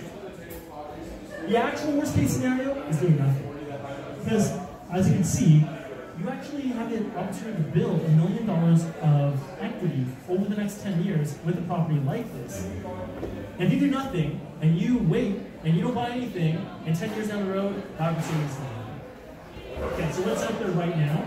As an example, 1.55 can get you a triplex. Again, it's about $8,600 in rent, which is absolutely insane. That's why I'm like, wowza. This is cash flow positive at 20% down payment, 80% loan to value mortgage. This is not the norm. Ming was saying this is probably the best property we've seen all year in 2023. It's available right now. Actually, one of our clients is putting it off. What? It's under contract. Oh, it's under contract. You bought it. Okay. So this is no longer an opportunity. But I want to give you a sample of what's out there. Final thoughts. Yeah, whatever. Scenario 1 is playing out right now. Scenario 2, less ideal, but catch it out of the dip. Still not the end of the world. But even if we're wrong, scenario 3 demonstrates market risk mitigation, and it's not that bad of a scenario. So contact us for specific opportunities. We have a lot of off-market listings as well. Off-market deals. Question for you: if we were to go deeper into some of this stuff, the fundamentals, how to mitigate risk, what the best investment business model is for Toronto, and what it is that you're supposed to buy, and how do we be sure that Toronto has longevity? We teach this in a weekend mastermind course. What kind of appetite, what kind of interest would you have if we were to put this on early, let's say early next year? Is there... Being teaching for your... What? Maybe what we can do is leave the poll to the end, or make sure that there's enough time for us to know. And I also want to make sure that we've got time to network, because there's a lot of people in the room tonight, and I mentioned in the intro, like, the networking is super important. I want to make sure everybody gets a chance to talk to each other and have that networking. So maybe after Austin speaks tonight, we can go back to this poll, see what people are looking for, so we can start planning future events. Yeah, sure. Okay, awesome. Thank you so much, Matt. Okay, guys, so we're going to take 15 minutes. We're going to have our networking. Like I said, say hi to your neighbor. Everybody here is interested in real estate. If you need to talk about it, that's going to be it. We'll see you guys at 8:13. Okay, the star of the evening, the reason you are here is to hear Mr. Austin Yeh speak. Damn, I didn't realize he's 28 years old. I only found this out when we were chatting on the phone. Because this young man has a wisdom of a middle-aged man. And anyway, lots of experience flipping, lots of experience wholesaling, very successful wholesaling business. I'd say very, very insightful and like wise insights. So, you know, I'm expecting gold tonight, no pressure, and I'm sure that's why you're all here too. So, please give it up for my friend and our guest speaker, Austin Yeh. Thanks for the kind introduction, Ming, and appreciate you guys coming out today. I'll try to get through this quicker, and if anyone has any questions, feel free, and I'll elaborate on a couple of points. But just a quick introduction on myself. As Ming said, I'm a 28-year-old full-time real estate investor and entrepreneur. I bought my first ever real estate property, when was that? November 2018, so about 5 years ago. And since then, I've scaled to over 50 units, comprised of over 20 properties in Windsor, Sudbury, and Toronto. Sold a couple of off since then. I'm also the founder of Rise Network, which is a real estate community. You can find us on Facebook. We also host events as well. Podcast host with 275,000 downloads. You can just find it on Spotify or Apple. Worked in audit, consulting, strategy, commercial banking prior to doing real estate full-time. Completed over 10 joint ventures and raised over $5 million throughout my investing journey. So this topic is going to be all about joint ventures, but taking a step back, we're going to talk about OPM real quick. It's a common acronym that you're going to hear in real estate investing. It stands for other people's money. The most common form of OPM is bank financing, which I'm sure as real estate investors, all of us use. We're not putting 100% cash in a lot of the investment properties we buy, but we shouldn't be. We're putting 20, 30, maybe 40%, and we're getting the rest from the bank. There are other forms of OPM, other people's money, so private funds, seller financing, also known as vendor takebacks, real estate syndications, crowdfunding, and joint ventureships, which is what we're going to talk about today. Before we get into that, over my investing journey, I realized to be able to scale, you need to use several forms of OPM. Not solely just bank financing, but you need to mix it up with joint ventures, with private money, whether that be secured or unsecured, or seller financing, vendor takebacks. And that is what allowed me to scale my portfolio at a rapid pace. Awesome. Joint ventureships, what is it? It's nothing new to real estate. It's actually a business concept. You see a lot of corporations use it. Basically, it's when two or more parties pool their resources together to be able to accomplish a goal. In the business world, for example, you guys might not know this, but Nestle and Kit Kat have a joint venture to sell Kit Kat's products in Canada, whereas in the US, Hershey's and Kit Kat have a joint venture to sell Kit Kat's products. So essentially, it is just partnering up to reach a common goal. In real estate, that is partnering up to buy an investment property. And there are three elements or resources that make a successful joint venture possible. It is the money, the people, and the deal. Money is straightforward. To buy any sort of investment property, you need money. You need a down payment and you need the renovations, and you need to be able to qualify for financing, right? To make a deal successful, you also need people as well. So your contractors, property managers, lawyers, accountants. And the last factor is deal. Obviously, when you're getting into a joint ventureship, you're buying a property together, you need to make sure that that property is a good deal. And that's going to come down to what's the potential, what's the upside, what's the risk, what's the return on investment. So when you have a joint ventureship that has the money, the right people, and the right deal, it will be a successful joint venture.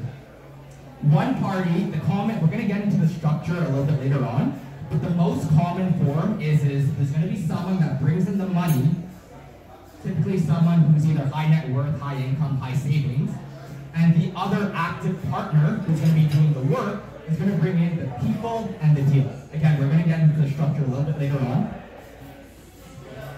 So when I got started in real estate investing, it was so hard for me to wrap my head around raising money from other people.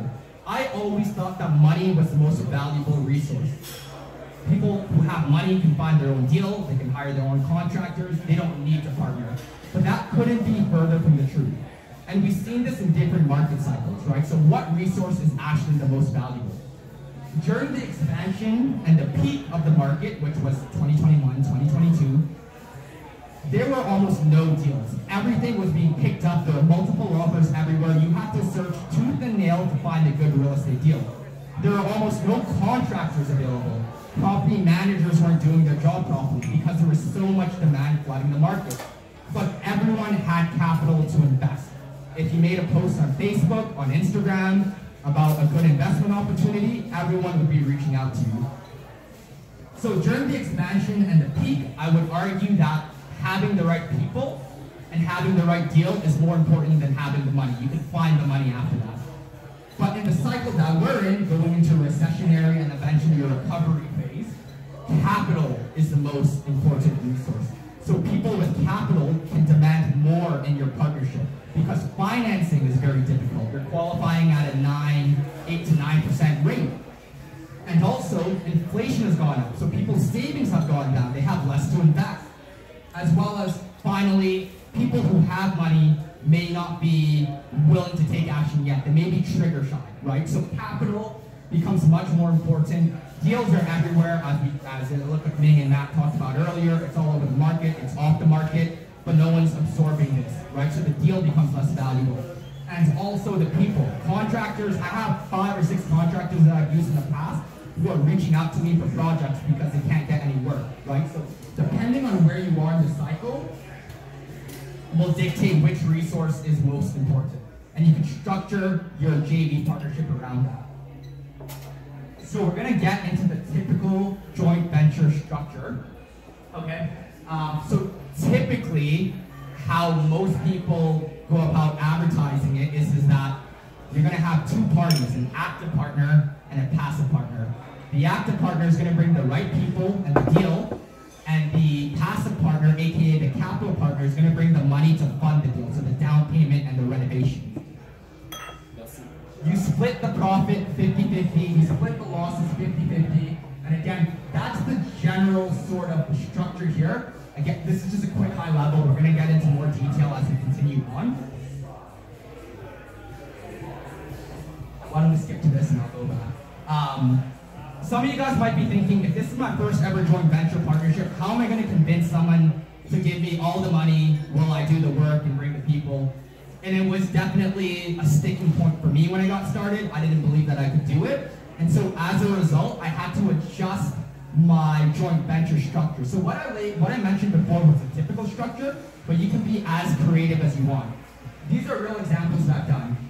As a new investor, when I raised money for my first ever partner, they bought in 100% of the capital, but I agreed with them that whatever money gets stuck into the property, so let's say he puts in 100,000, we refinance out 50,000 hypothetically, so he still has $50,000 tied in.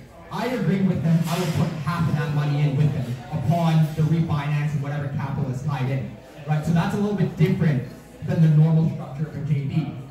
Also, I decided to hold a mortgage. For me, I was new, the borrowing capacity didn't matter as much, so I decided to hold it. The capital calls, so any sort of capex that happened with the building would be on the responsibility of the capital partner. That was important to me because as a new investor, I wasn't very liquid, so in my head, I needed to make sure that I could be able to predict my liquidity, and by having constant capital calls, that would add a little bit of, that wouldn't add assurance to me at all. The profit is split 50-50. That was my first structure. So as I became more experienced and as I did more JVs, I asked for the typical structure. So they bought in the money, they held the mortgage. We split profits 50-50. They're responsible for the capital calls. And they're responsible for any money tied in after the mortgage. But here's the main thing is that they do recoup all of this money on the sale of the property before profits are split. And that's an important point. If the partner has $20,000 tied into the property, when you sell the property, they're going to get that $20,000 back before you split the profit, right? So you're incentivized to get as much profit as possible because that's how you're going to get paid out. And during the market slowdown, I had 3 JVs over the past year during the slower market condition. Each of them were structured a little bit differently. So I had to step back and adjust my structure because capital was difficult to raise, and I understood that environment, so I had to make changes. So I had the capital partner bring in 100% of the capital up to $200,000. Anything above that, I would cover.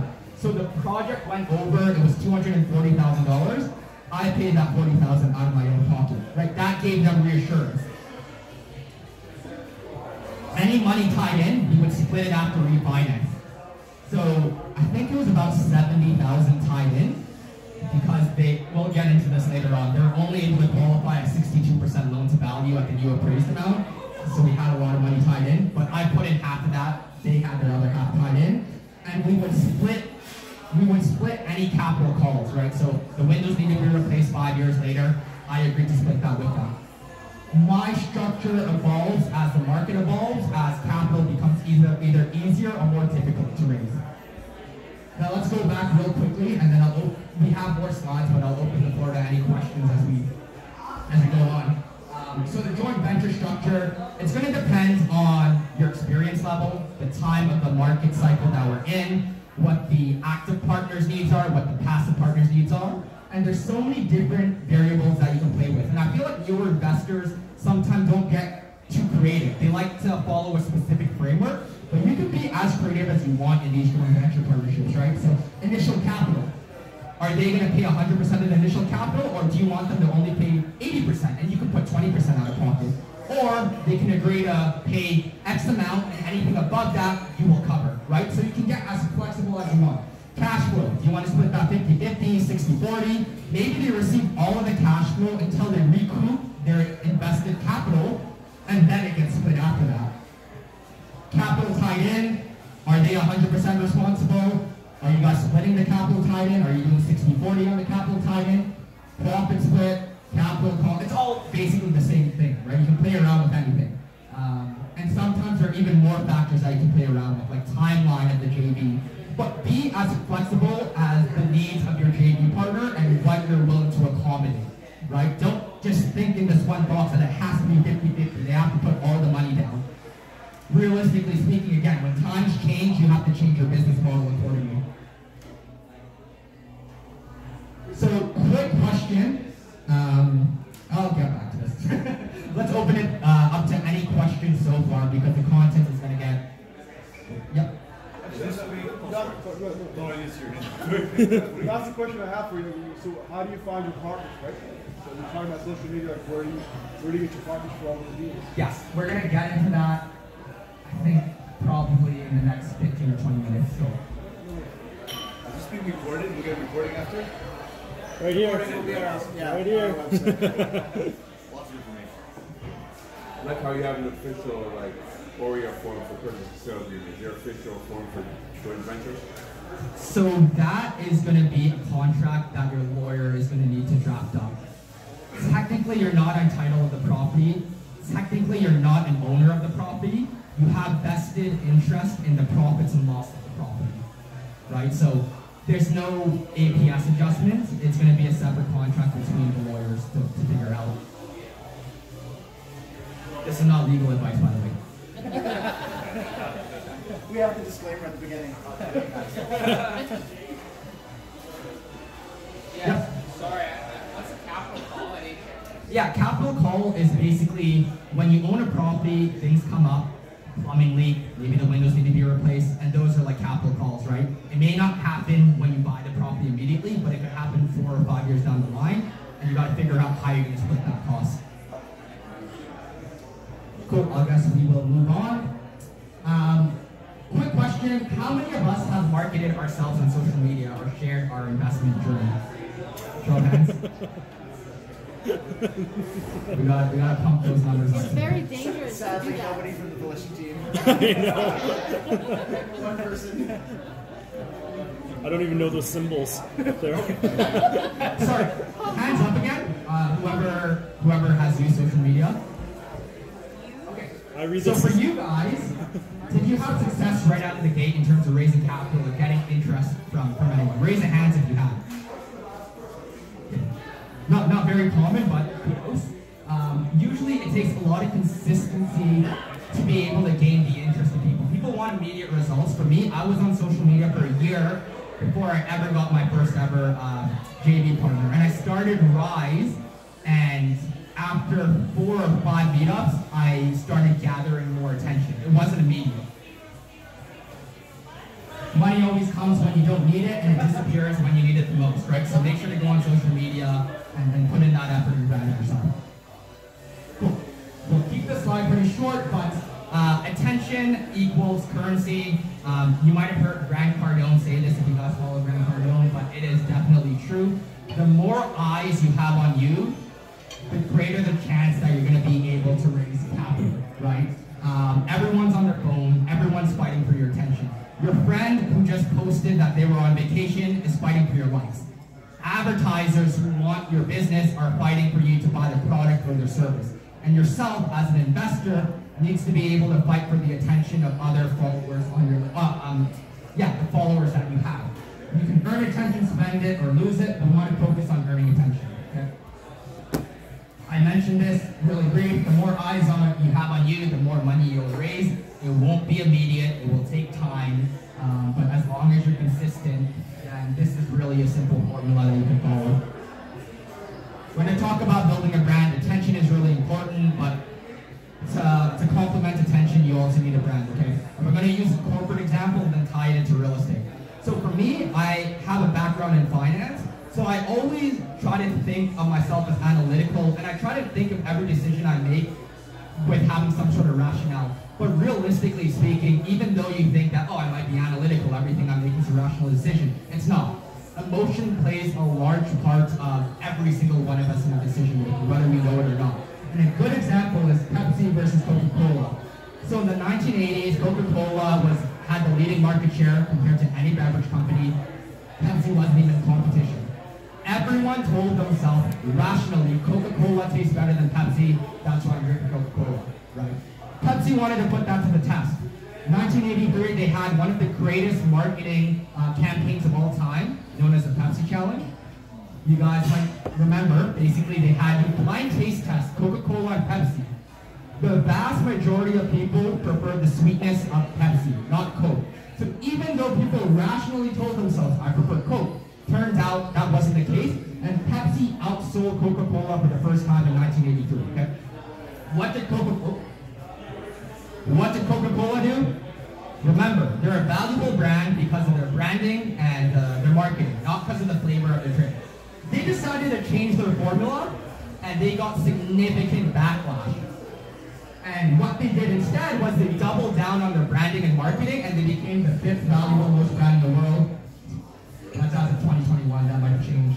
But yeah, like it just goes to show that branding makes a big difference. So when we talk about branding in real estate, it falls into a couple of buckets here. Does someone like you? Do they know you? Do they trust you? And do they relate to you? And then they'll look at the numbers of the deal, and they'll partner with you. That was another thing as well that I had trouble understanding when I was beginning raising capital is that I focus solely on the numbers. And it makes sense, right? People want to invest in a profitable deal. But let me ask you this. If someone bought you a highly profitable deal, but you don't trust them, are you going to invest in them? No. There's no way, right? The numbers come secondary to who you are. If someone knows, likes, and trusts you and relates to you, then they'll give you a shot. Then they'll look at the numbers. Then they may decide to partner with you. But if you don't have this part figured out, the first 4 buckets, you're going to have a challenging time raising capital. And just as a quick anecdote, one of my JV partners, very sophisticated, senior director at a large company, when he JV'd with me, he almost overlooked all of the numbers. He took a quick glance at it and said, Austin, I trust you. I've been following your journey. That's not what I expected, even from someone from like, I guess an executive level in these companies. But really, they said that they liked me and trusted me, and that's why they decided to invest with me. Numbers do matter, don't get me wrong. You can't be bringing people crap deals and expect them to invest, but the first 4 buckets, I think we need to start with that, and then after that, go with the analysis of the deals. Okay, quick summary, why do we brand? Build an image, gain trust, position yourself as your expert, sell yourself, show how real estate's going to help in other people's lifestyle, and most importantly, you want to attract capital, not go out and try to get it. You want people to come to you. Okay, we're going to talk about establishing that ideal JV avatar. I'm sure you guys don't want the guy on the left to invest with you, preferably those 2 people on the right. But this is something that's overlooked by a lot of people, and we're going to give an example of how I messed this up and sort of the pain points that I've had with it. But you got to figure out who your ideal JV partner is, right? Like this is like marketing 101. You got to figure out the demographics of who you want to invest with you. And then you got to create marketing material to hit their emotions and create blog posts, articles, so on and so forth, in order to have them connect with you. The more specific you can get about your partner, the more likely you'll be able to target them, get their attention, and then eventually raise capital from them. So my JV partner, someone in the late 20s, to the late 30s, they're a white-collar worker, ideally making 6 figures plus. They may have mediocre job satisfaction. They don't have a lot of time on their hands. Maybe they want to invest in real estate or do a side hustle. They own their house. They have at least $150,000 in cash, ideally more. They have money in the stock markets. And also they're married or they're to be married. They plan to have kids, so they don't have time to invest. And this is important. They need to understand real estate at least a little bit. And we'll get into a little bit more detail when I give an example. But they need to understand real estate's a long-term investment, not a short-term investment, which a lot of people get mixed up. And it's a great wealth builder and has good ROI, again, when you look at 10, 15, 20 years, not a year or 2. Empathy map. So once you have the demographic all laid out, you want to build yourself a little empathy map. So with your demographic, what do they think and what do they feel? What do they see on a day-to-day basis? What do they say or do? What do they hear? Right? And when you build this out, you can create content to better target these different emotions, right? For example, my JV partner, they may say, I wish I had more vacation days. Or I want to invest in real estate, but I don't know how. Or I want a side hustle, but I don't have the time to do it. Or real estate is complicated, I wish someone can show me the way. It could be there could be many different things that they say, but it's important to build this map out, and it's going to help you with content creation. All right, 1 second. Go click on it, Ming. I wanted to. He wasn't quick on the I wanted to show you some example of posts that I did. You can start with the first one.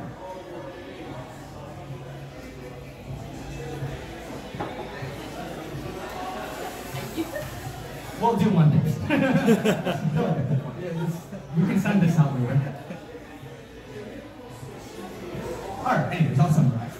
Basically, it's a photo of me traveling, and I talk about my goals of eventually wanting financial freedom, not having to worry about vacation days, my plan to get there, right? And that really resonates with my target demographic. I show a networking post, one real estate post of deals that I've done, and a personal post to just have people like me, right? So the real estate post and networking really get people to trust you, because if you're going out and networking, it shows that you're putting in the effort and work to connect with other people. When I show my real estate deals that I've done, it has people continue to trust me as well. The personal posts will have people like me and relate to me. And to have people know me, I put the traveling post to show what I value, right? So everything that you should do should be done with intention. It should fall into one of these buckets. So go with that. After this part, I'll open the floor to questions again, and then we continue moving on. I'll summarize this. I'm sure you guys are already familiar with this platform, so I'll try to keep it short. But LinkedIn, professional platform. It's where you show your milestones, your accomplishments. You want to post long-form content on LinkedIn. High value add, and you don't really want to have too much of an ask in LinkedIn. People don't like to be sold. I have a couple of LinkedIn articles I'm going to show you eventually, but it's all about building credibility on that platform. Facebook, generally an older audience, usually in their 30s to 50s. People you know may have lost touch with, maybe your friends on Facebook. Medium-sized content on there. Again, it is mostly a high-value ad, and in Facebook you want to focus on quality over quantity, right? Instagram is going to be the quantity over quality social media that you want to use. YouTube is surprisingly overlooked, and I did tamper around with YouTube early on in my journey. I stopped because it's very time-consuming. But YouTube, you can do short, medium, or long-form content, and it's all about positioning yourself as an expert. When I was making YouTube videos, I was getting 15 or 20 views, and I was thinking that it was useless. But those 15 or 20 people who watched me became dedicated to following my journey. Now, I don't know if it directly translated to any sort of JV partner, but it definitely helped me with the credibility aspect. If you have the confidence to go on camera and speak to any topic for 10 minutes, whoever's watching it is going to think that you're very knowledgeable on the topic, right? So it's a great credibility builder, and it helps people know, like, and trust you because they can actually see your mannerisms as well. Instagram, younger audience. It is a narcissistic platform. It's your highlight reel. If you guys use Instagram, you'll see everyone post every successful deal that they do, and it's all about quantity over quality. Instagram is a fast-paced, moving social media platform. Everyone is constantly sharing stories. Everyone is constantly posting on it, so you want to post frequently, or at least have stories frequently. I break up Instagram into 4 categories, so usually I'll have a personal post to have people like me and know me. I'll have an educational post to educate people on real estate investing, because you don't want a JV partner that knows nothing about real estate, as you mentioned earlier, right? So you gotta have some educational element in there. Motivational post, and then just a random post as well. All of these usually, again, cater into one of the 4 buckets that I mentioned earlier. And then Twitter, I personally don't use Twitter. I creep it pretty frequently, so I understand the platform. A lot of it is streams of consciousness. It's surprisingly, you wouldn't believe it, but it's very data heavy. Generally speaking, the Twitter posts that are data heavy and opinionated tend to do well. They offer high value and minimal ask. With this platform, platform, if you plan to post on it, you want to post, again, adding high value, and then convert these people into Instagram or Facebook where you can easily have an ask. But having an ask on Twitter is a little bit weird. Likewise with LinkedIn as well, you don't want to have an ask on there. You want to convert them to your other social media platforms. That way, it's easier to have an ask on Instagram and Facebook because it's more personalized. TikTok, platform with the quickest potential growth. I don't know if you guys use TikTok, but sometimes I'm scrolling through and I'll have someone with 0 likes appear in my newsfeed. The algorithm makes no sense, but it is fantastic for creators like us because everyone has an opportunity to go viral. You don't need to provide a ton of value on TikTok, to be honest. It's all about engagement. A little value is fine, but you want to push these people against your other long-form platforms like Instagram or Facebook. But it's another great way of branding.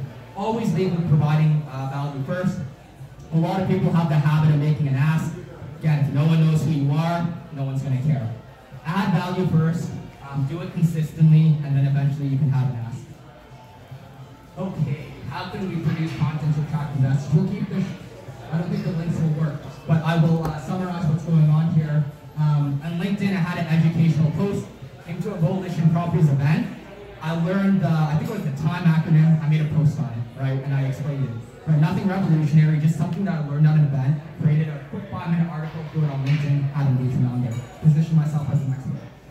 During COVID, I bought a property. I created an article for my thought process of why I bought that property, right? So people understand where I'm coming from, the reasoning, my thought process, and again, positioned myself as an expert as a result when everyone was shying away from investing into real estate.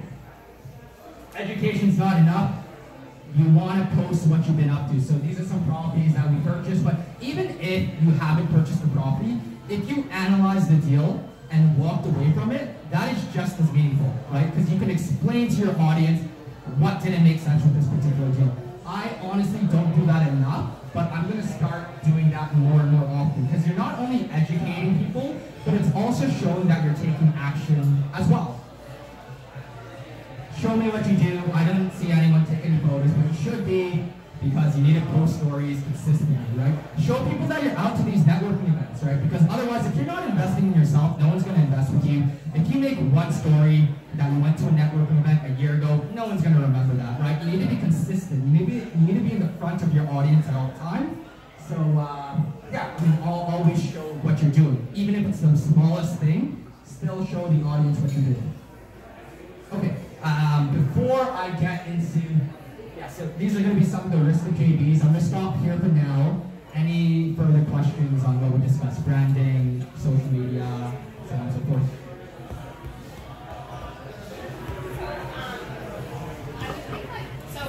Social media and then personal brand can take a lot of time, meaning day-to-day time. Do you recommend getting a professional to kind of kickstart your brand sort of thing? I have mixed opinions on that. Starting off, I think, yes. So the question was social media takes a lot of time. Essentially, should you hire someone to manage it for you? I think that makes it more difficult to have people like you and trust you because you don't show your personality enough on it. After you establish a base, then it could be possible if you're focusing on other high-value tasks. But social media to me is quite a high-value task, right? Because again, it goes into raising capital.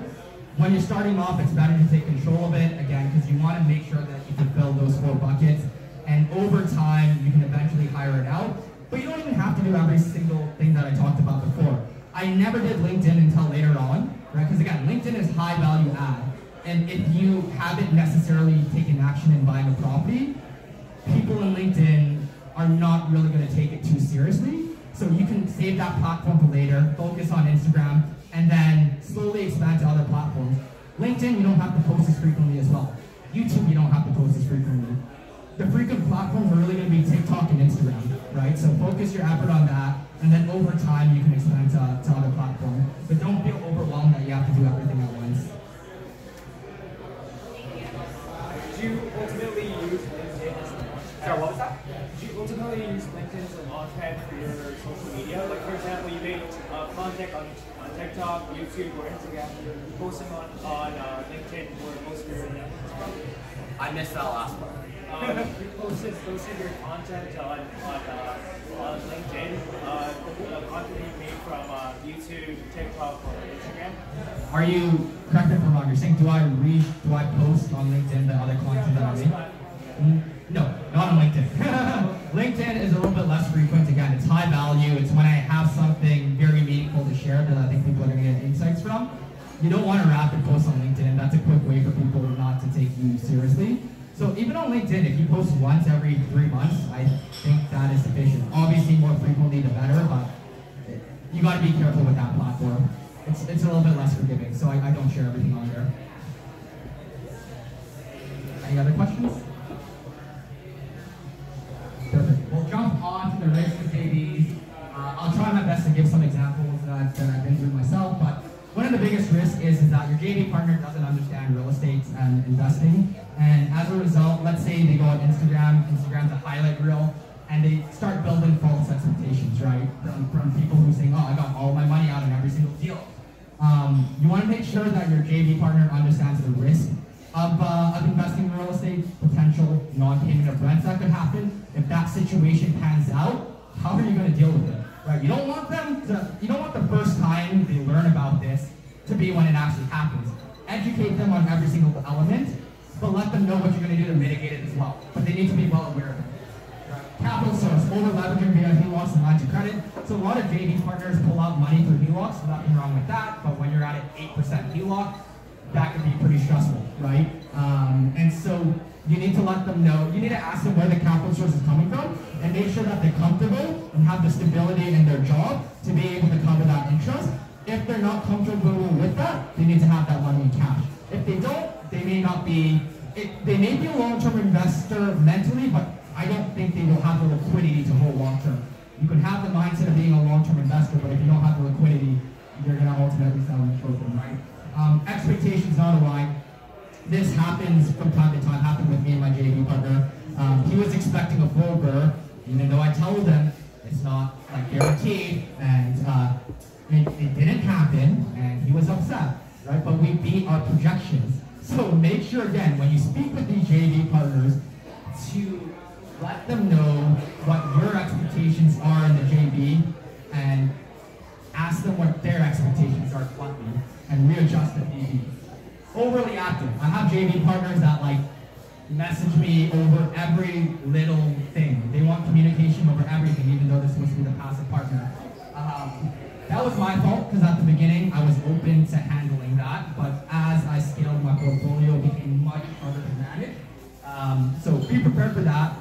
Set your expectations. That communication will be done via email. I'll get back to you in 24 to 48 hours. Operational disagreements. I've had this with JV partners as well. In some particular neighborhoods, tenant quality may not be great, so your best option may be to attract students. My JV partner didn't want students. Tire back and forth. We disagree on how to operate it. Ultimately, they should be relying on your judgment call as the expert, and if there's not, there's probably a lack of trust. And counting pennies, not dollars. This is probably going to be the most common problem you run across in a joint ventureship. They care about every single dollar, understandably so. They're investing their money. So I had a situation where the roof was not in good shape. It needed to be replaced, and they wanted it to get worse before having it replaced. And it did get worse. There was a leak, and it ended up costing more money to fix, right? But you want to make sure they look at the bigger picture and not count every single penny, and understand that, again, things come up in real estate, right? But it's a long-term investment. All JVs have the risk of financing, so as I mentioned a little bit earlier, I had a JV partner qualified for financing on purchase, couldn't qualify or refinance. Make sure that they're able to qualify both at the beginning and your end goal, right? So that's one thing, lack of control over the JV's right decision. I've had it's recorded, so I'll be careful.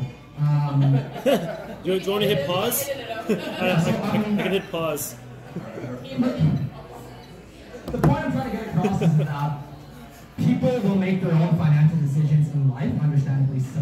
Your JV partner may invest with you, and then they may do their own investment. And if their own investment doesn't go well, you may have to sell your property because they're in a tight situation, right? They don't have full control of what they do on a day-to-day basis.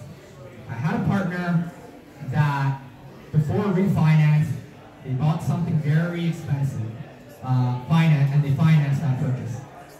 And as a result, we weren't able to refinance his money out. I can't control his life decisions, right? He didn't run it by me before doing it, so his money's tied in, right? And you'll have a lack of control of your JV. You can't babysit what they do on a daily basis. Counterparty risk. Basically, what this means is that your JV partner may have defaults, they may miss on certain payments. So how are you going to deal with this? If you stop, we can record again if you stop. Counterparty risk, like the defaults, if they miss payments or anything like that. I've had a joint venture partner that basically they had a ton of capital. Capital call came. They were like, I have no more money. I'm like, dude, what happened? They bought a bunch of toys that we probably shouldn't have, and I had to fund that. It's not my responsibility, but I didn't want utilities to be cut, so I put my own money in there. Market risk, we're going to get to that in the other slide, so I'll skip that for now. And JV partners can actually sell, they're not legally allowed to, but it is possible they sell your property without you ever knowing, especially if you're not registered on title, right? Yes, they can get in trouble for it. Yes, you can sue them, but it's going to take like 2 to 3 years and tens of thousands of dollars and a lot of headache. So you want to make it's ultimate, even though you have a piece of paper signed, it is really based on trust. Austin. Yes. Can I ask, going back to the avatars? Oh. Yeah, no, you're on the right side just now. So a lot of this is making sure you've got the right personality match, right? What can you do? Do you have any advice around mitigating that risk? Like, how do you find that person that's going to not count pennies on the dollar? Do you have any advice around that? Sure. We'll get to it. We'll jump into that and then I'll address it. Okay, other risks to consider: resource strength. The more JVs you have, more communication, more reporting, more of everything. And so I have my admin help me. So I'm not basically making any sort of cash flow. All of that's going to the admin to deal with all of these. Yeah. So you said reporting. Are these actual reports or? It depends on your JV structure. In my structure, and most JV partners do want some sort of like high-level overview: what expenses, what revenue. It could be monthly, it could be bi-monthly, whatever you negotiate with them.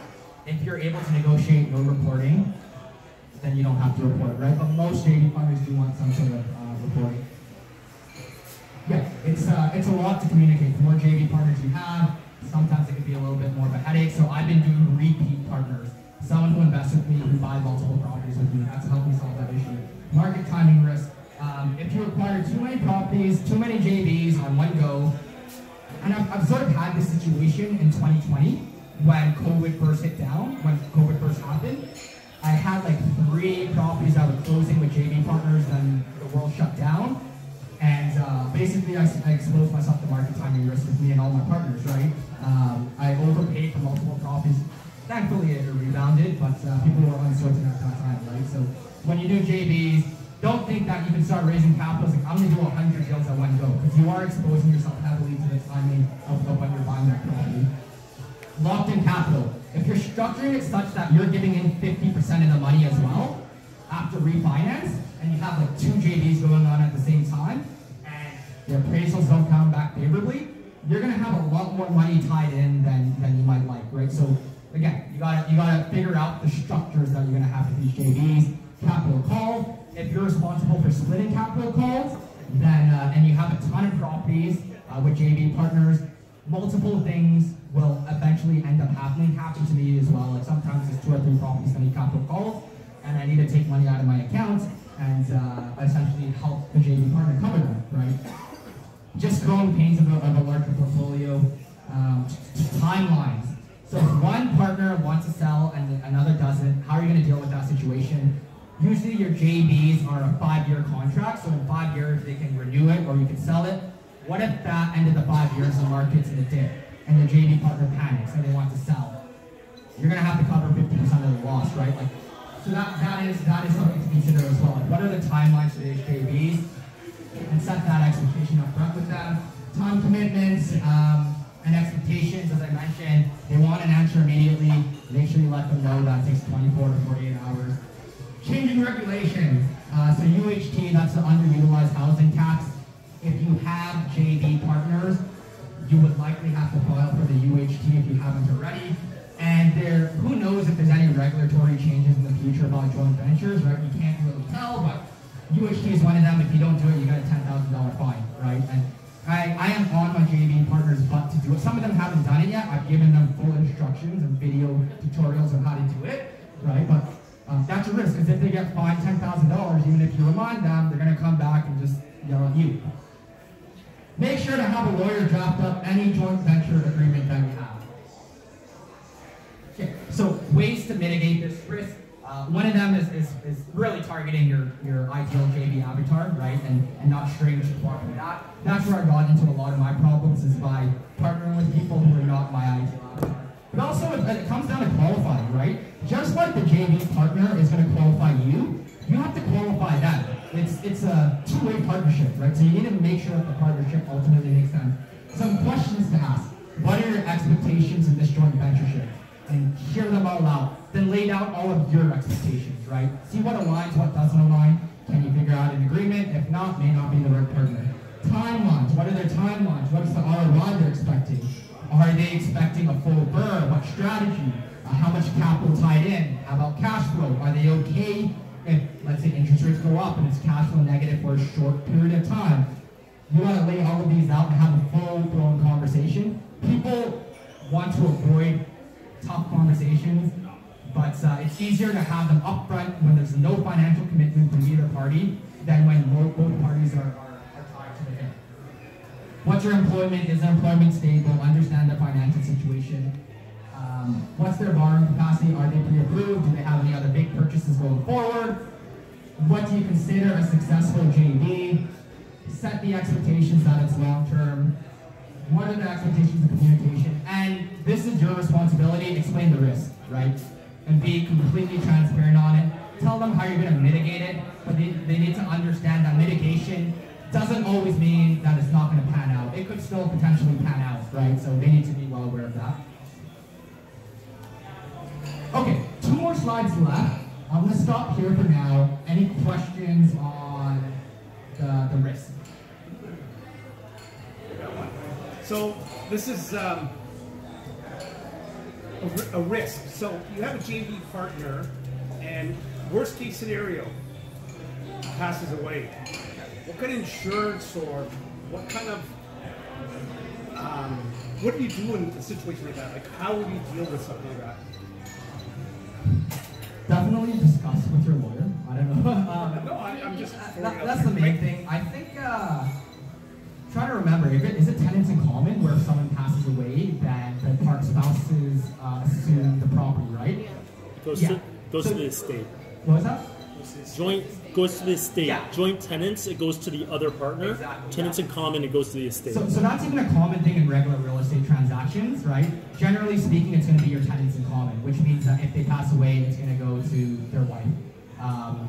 But again, keep in mind, you're not entitled to the property. So if at any time the wife's like, I'm going to sell it, and I'll let this person know, and we take all the money, they could do that, and you're just going to have to sue, right? So a lot of it is based on trust, ultimately. Unless you want to put yourself on title, but then you'll have to qualify for the mortgage as well. Any other questions? Awesome. Okay, legal considerations. I'm not a lawyer, blah, blah, blah. Okay, first thing.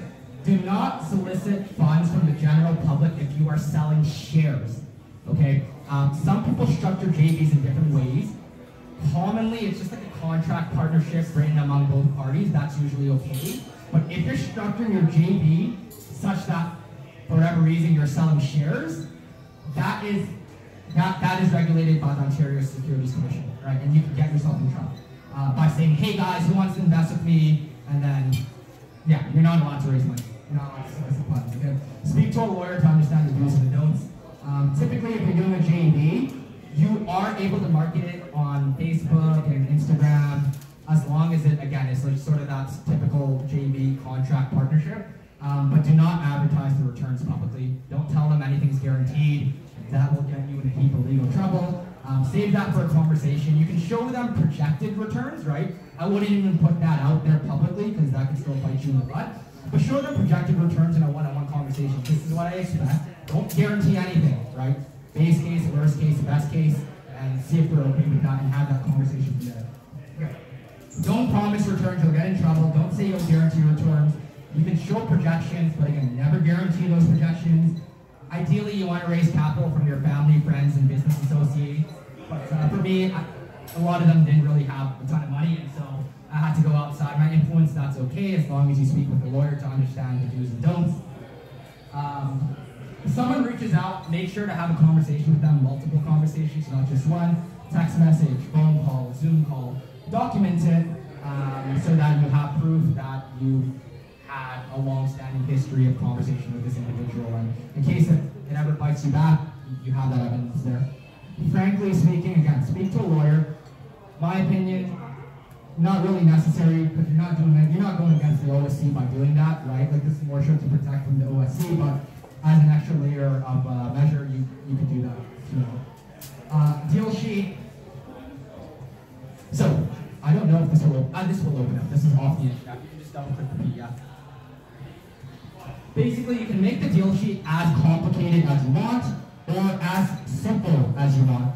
I simplify my deal sheet, and if someone has questions on it, then you jump into it and you can analyze more numbers, right? I'll show you a quick example of the deal sheet.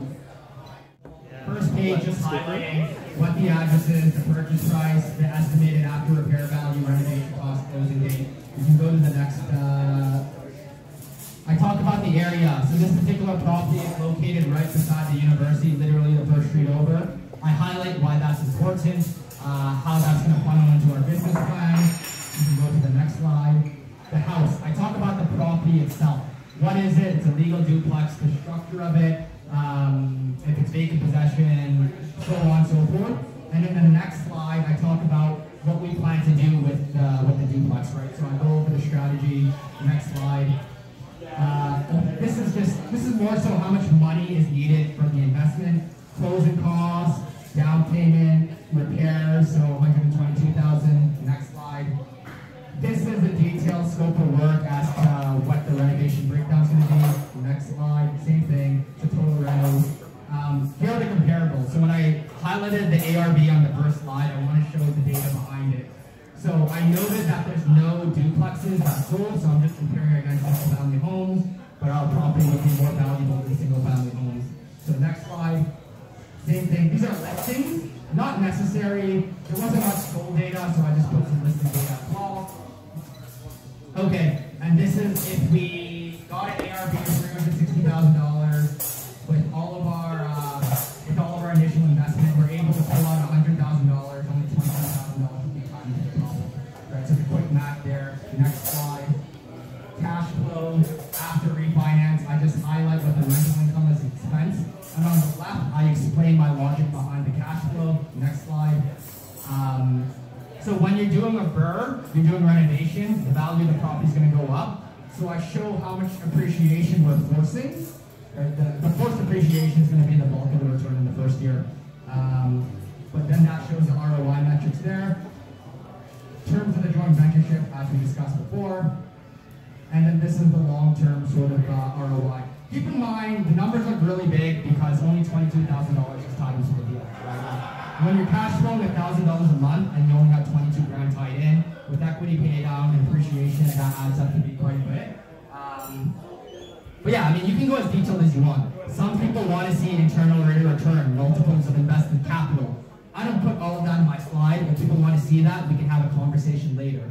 Right? But reality is not everyone understands like every single metric. You got to put the ones that everyone sort of understands and the most important. And again, if people have further questions and want to see further numbers, then you can have that discussion off of just the deal sheet. But yeah, I try to keep it simple. That basically concludes the presentation. I think we covered we covered the risk, we covered how to raise money, what JV is, the structure, legalities, and the deal sheet. So open the floor to any questions. Yay!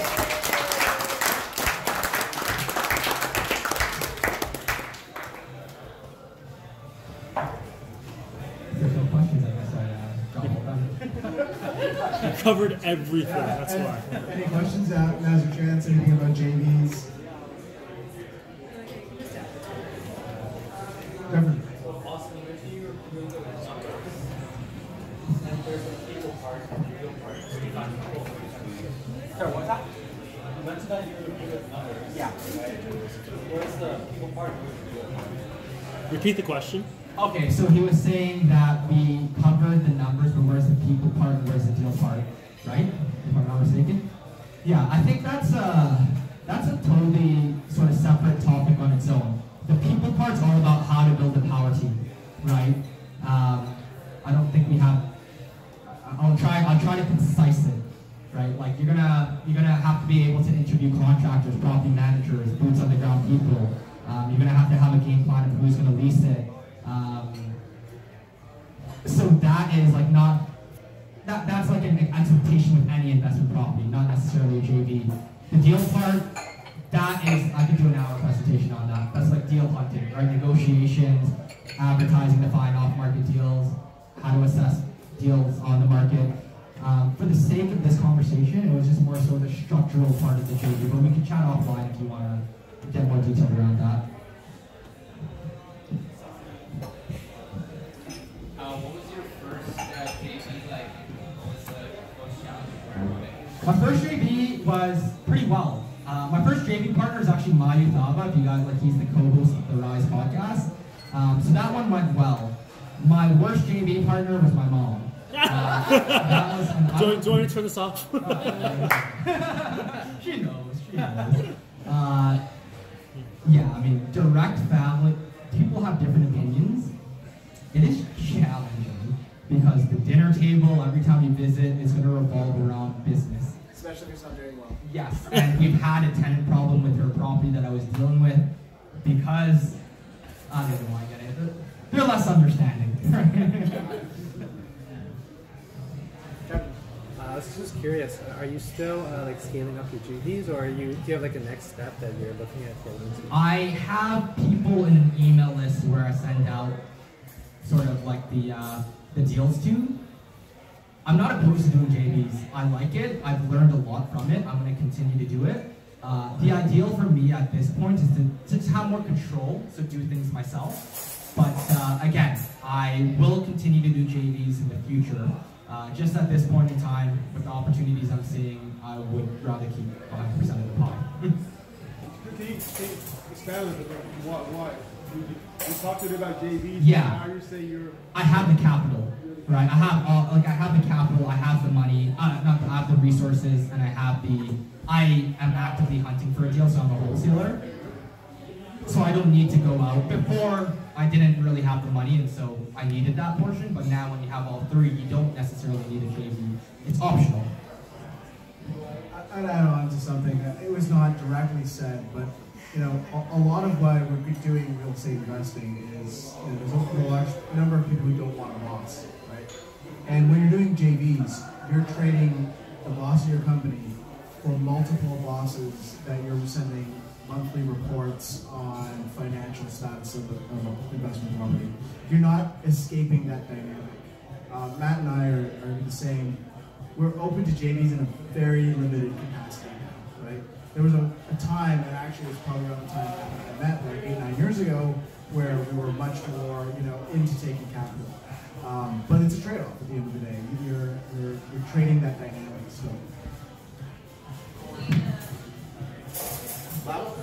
Okay, so just to extend, for people who are just starting out, would you recommend, with all of your experience, to start small with a small property on your own with whatever money you have, or to leverage a JV and do a bigger project with a better ROI? Can you repeat the question for everyone? Yeah, so the question was, when you start off, are you going to do something small yourself, or should you just go out and try to find a capital partner? For me personally, in my part of the journey, I wanted proof of concept first. That's how I feel. It depends on you and your personality. I have a tough time convincing others without doing myself. So I did something small. I got confidence around it. I understood the operation, so on and so forth, and I felt like I could provide value. Then I went to raise capital. That being said, it's not an option for everyone, right? And so if your only other option is to partner with someone, if this is your first deal, I would recommend you both have skin in the game, right? Just to show, again, like that even though you're learning, you're willing to put your own capital on the line as well. That's what I did for you could call it a JV. For my second property, first one I did myself, second property, I put in 50% of the money. I don't really consider a JV, but I guess you can. And my buddy put in 50% of the money, and we both did the active work together. I would lean towards that as a first investment.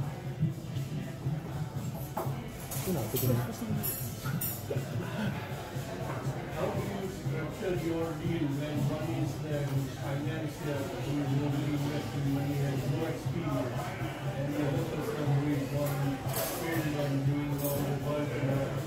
So who gets the interest? The company, the venture, or the interest is paid by the investor? Yeah.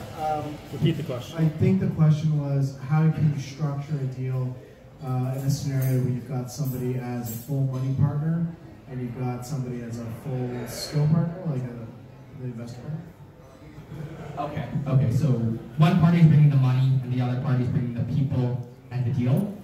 Okay, so there's no perfect answer to it, right? What I wanted to get across is that you can be as flexible as you want. Typical structure is that someone brings the money, they hold the financing, they deal with the capital call, or you can split the capital calls 50-50, it really depends. And the other person does all the work, and you split everything 50-50. That's a typical structure, but if you cannot raise money that way, you have to be flexible with your terms, right? So there's not really an answer to that question, right? Because if I provide an answer to it, it's giving you, it's telling you exactly it needs to be this. In reality, it could be anything that you want it to be, right? But typical structure is what I mentioned before.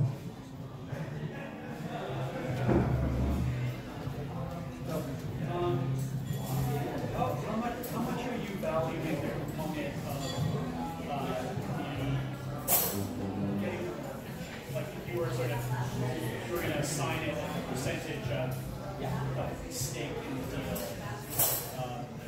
Is that something that you can parse out like that? It's how much the other party values it personally, right? For me, it's pretty important. I can't get the mortgage myself, and so I need someone to get the mortgage. So I do value it, but I would almost rather keep that 50-50 split and put a little bit of capital in myself. It's really, there's not an answer to it. My opinion is going to vary from other people's opinion, but it is quite valuable when you're not able to get your own financing. So I think in the slide, I might have skimmed over it, I put in the mortgages that whoever's holding the mortgage could potentially get a larger split if both parties agree that that's a fair concession. But I'm pretty strict with the 50-50, right? But different people, different needs. Can I add to that a little bit? So, actually, the way that we used to structure joint ventures back in the day, Phil, was actually a little bit different. The way that we viewed it was a little bit different. So, Austin has money, people, and deal, right? The way that we actually looked at it was we considered it, we called them the 4 M's. Money, mortgage, mastery, and management, right? So it's just if you split it up, it ends up being very similar. It's just viewed in a slightly different light. Money is obviously capital. Mortgage is mortgage. Mastery is the person who knows what the hell they're doing, right? So the real estate expert, that expertise, knowing what, having the team, etc. And management This is not property management, this is asset management. So on an ongoing basis, who's taking care of the place, who's making the decisions, who's the first call the property manager is going to call. They're not going to call your busy avatar doctor or high-powered lawyer or whoever. They're going to call you, right, as the real estate expert. So for that, one basic way you can think about it is 25% to each bucket. 25% for money, 25% for mortgage, 25% for mastery, 25% for management, asset management. And thought of it in that way, it gives you a little bit of a framework to at least think about it. It's not rigid, it doesn't have to be that exactly, but it gives you an idea of where the important components that come together to do a deal. So does that help? That was basically my question,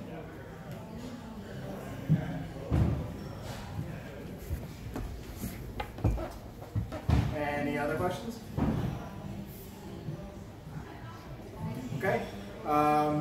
If people are interested in following you if they're not already, how can they do so? Aren't they here because of him? Yeah. They followed him? Instagram, at Austin Yeh 6, AUSTINYEH6.